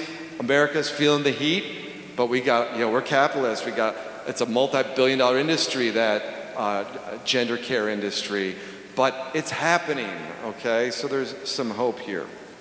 Okay, so we all see the effects of wokeism in our culture, the dismantling of law enforcement, the indoctrination efforts in the corporations and other places, the mandatory diversity, equity, inclusion, which I think has artfully been described as division, exclusion, indoctrination, DEI. I like that one.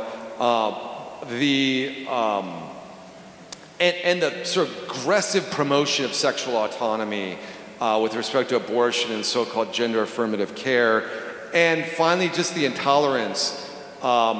We've seen the sort of aggressive cancellations, the mobs. I could recite lots of episodes of this, but you know them. Most recently, I think we've seen this happen with the attack on Israel. I think it's important to see that if you think of everything in terms of power relations, the threats of violence are not a bug in wokeism, they're a feature of wokeism. That is where it's going to go. That's where the logic of wokeism goes. So how do we combat it? Well, obviously, the answer is simple given what I've said, which is to combat it, we have to defend truth. Right? We have to defend reason. We have to defend freedom and the good. We have to defend friendship. And we have to defend the dignity of the person. But I would say more than anything else, what we have to do is live these out better. Because of the religious nature inside the Great Awakening, because it's a religious, it's animated by this religious impulse, arguments alone by themselves, I think, are not going to do the work. There's got to be something else. And here's one thing that we have in our favor that I happen to think is very, very powerful. And it's this. The woke are very unhappy. I don't know if you know anyone who's in any of these movements. I know some. We all have family members, friends, relatives, whatever, that have been infected by this. None of the ones I know are happy people. They're angry, resentful, hurt, anxious, and in fact, a study just came out a week ago. It was done, another Scandinavian study, comprehensive study done, and it confirmed what I've also experienced, that the self-reported sort of self-satisfaction or happiness of the woke is far lower than the non-woke, okay? So there's an apostolic opportunity here. And I think the apostolic opportunity is that you've got to show joy in your lives. You've got to live the joy. If they don't see the joy, none of the arguments are going to work. Joy before argument. So important to exemplify that. Okay, but this is a men's conference, right? So it's not just about how we defend these things, but how do we do it as men? Right? What's the specific man way to do this? Of course, that raises the question, what is a man? And we could say, well, that's really easy. That's an adult male human being. Unfortunately, that's not enough, right?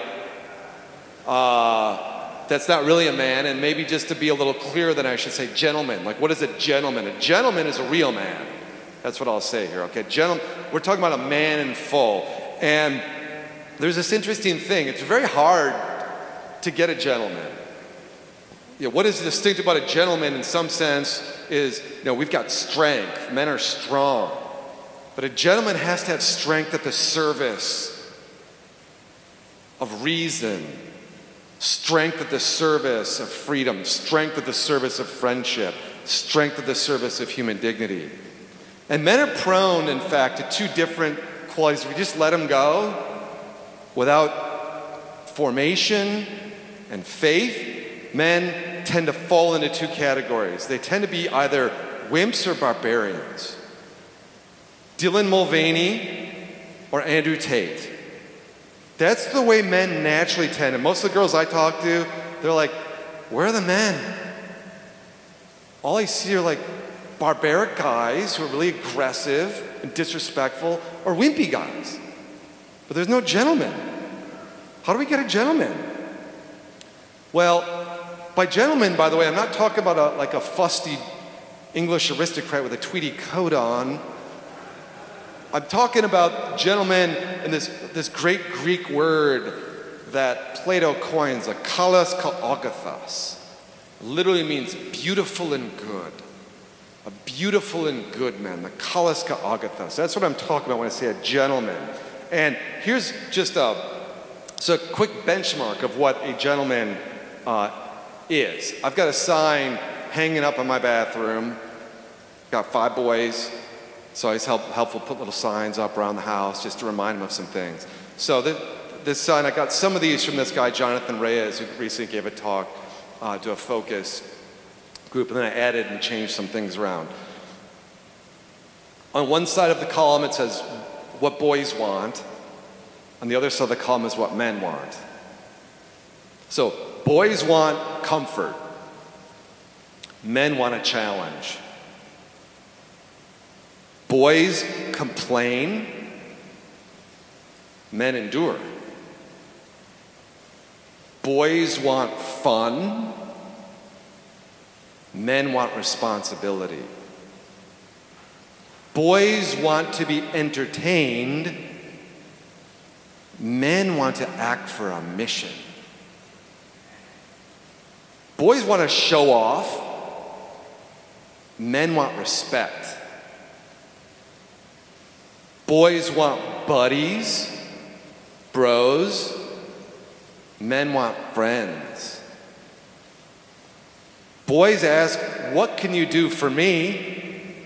Men ask, what can I do for you? Boys want a mom. Men want a wife. Boys want to give orders. Men want to serve. Boys break things. That's a good one. Men fix things. You know this. Or they make things. Boys take what they want. Men protect what they love. Okay, that's just shorthand. Take those qualities and apply them to what I've just been talking about. This, like, what's the manly way to defend reason, freedom, friendship, and human dignity? Just a few pieces of advice here.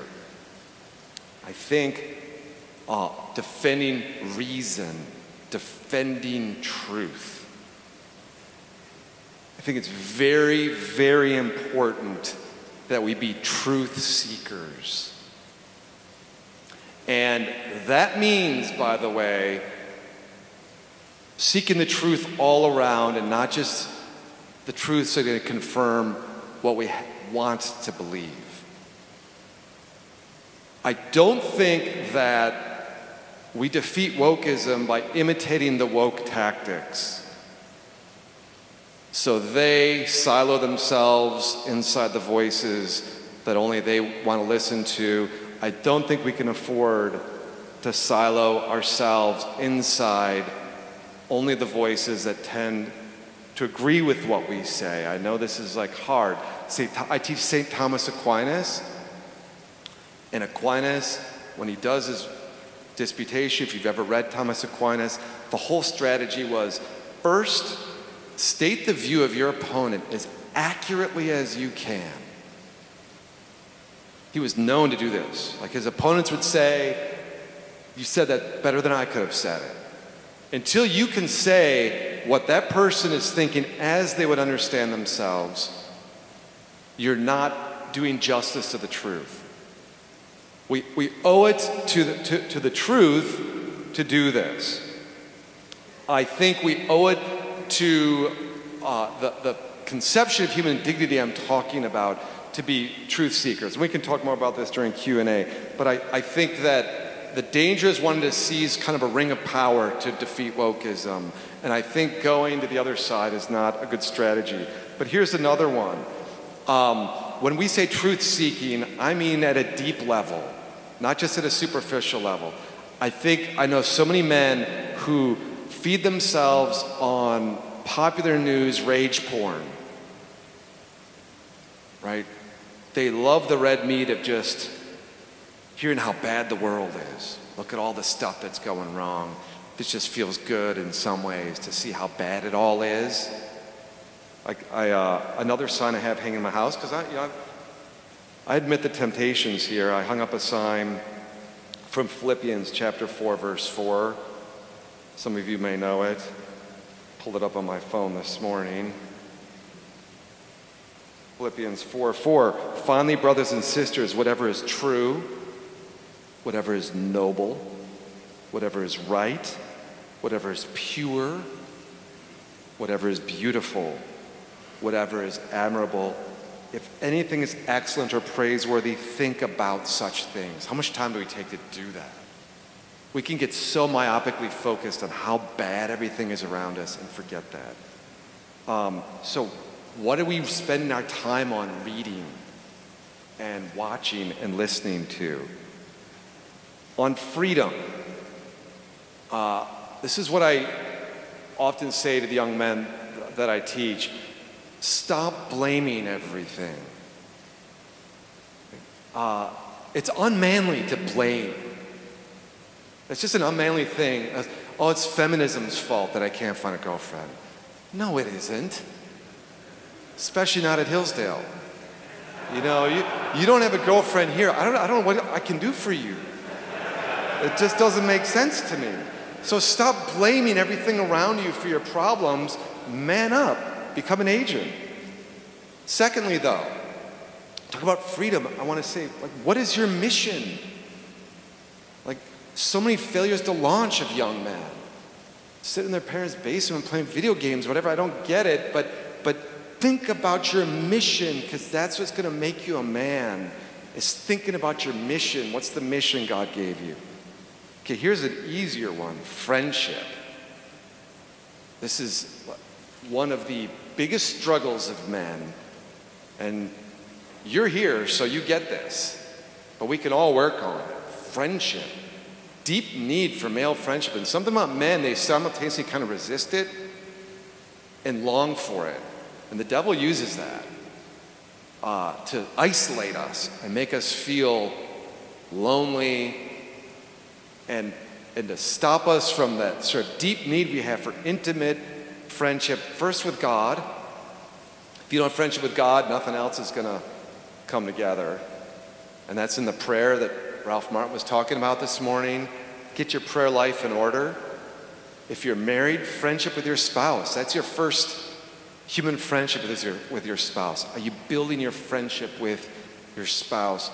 It was mentioned earlier, and I've got a lot of things to say about all of these things, but the single greatest correlation to the sort of pathologies we see in America is marriage or no marriage. Like if you could do one thing to fix poverty, fix crime, fix unemployment, fix mental health issues and depression, I'm naming all these. Like you could fix one thing, bang for your buck, it's marriage. Marriage is the single greatest, most powerful, and I'm talking about intact biological marriage. Children raised by their biological parents. And I think men have a very, very important role to play in this. And I think that while men are not exclusively responsible for some of the marital problems, I think they bear a lot of the responsibility. That we've just not been men. We've allowed ourselves to not be the men that God made us to be and calls us to be. Friendship with your children.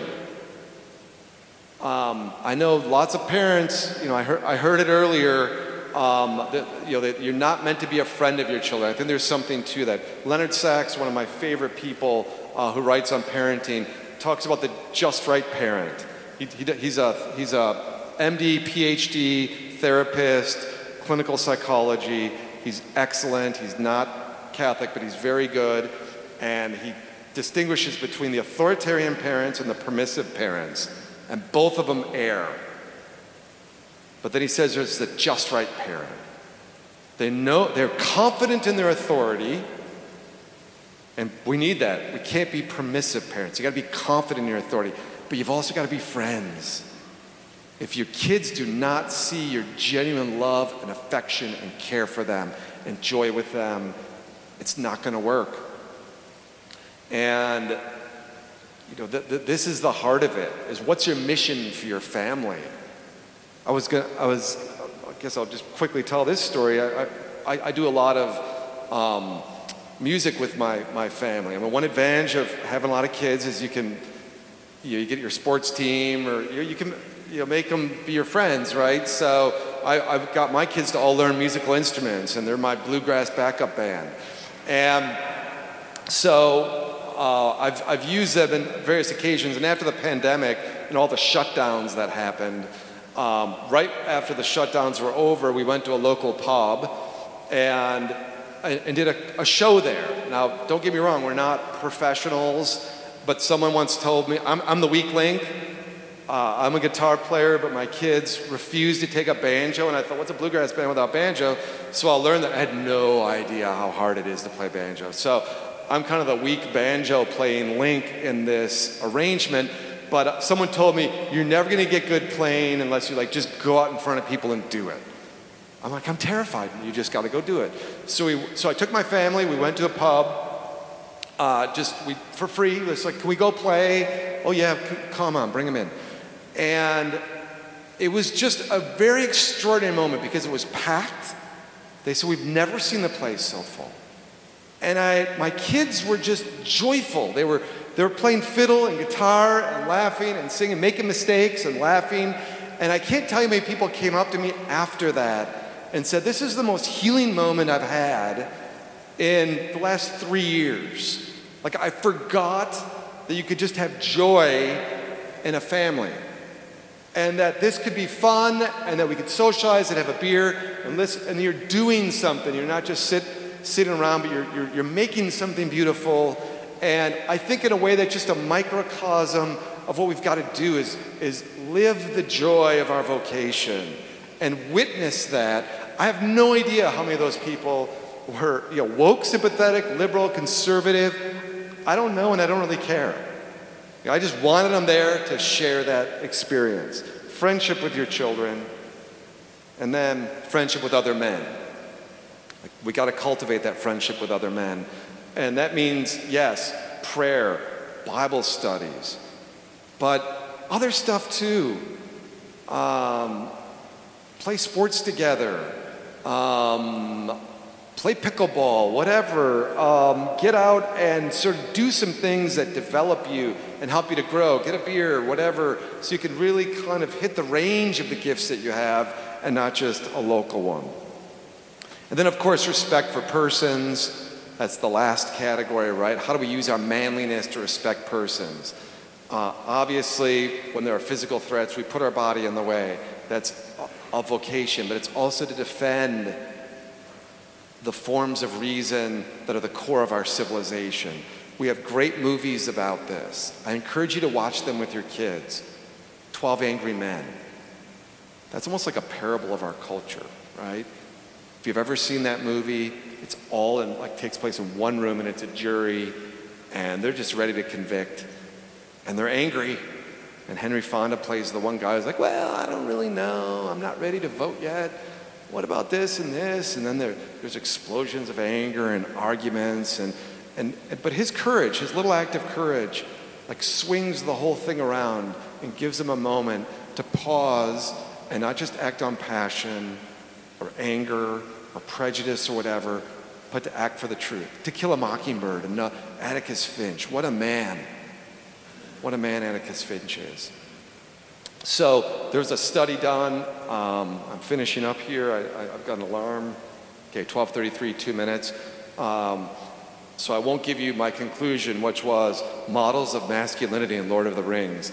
But the last thing is that there was a study done called the famous Ash study, 1920s. It's been replicated numerous times, in which a group was given a very simple task of seeing lines that were equal or unequal on a piece of paper and simply selecting which one was the equal one.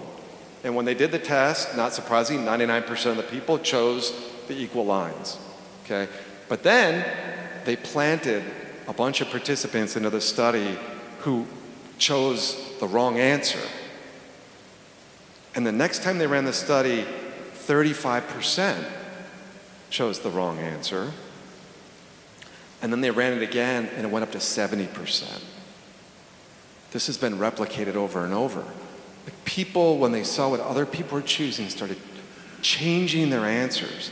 Is it because they lost confidence, because they were afraid of the social stigma, afraid of being wrong? I don't know.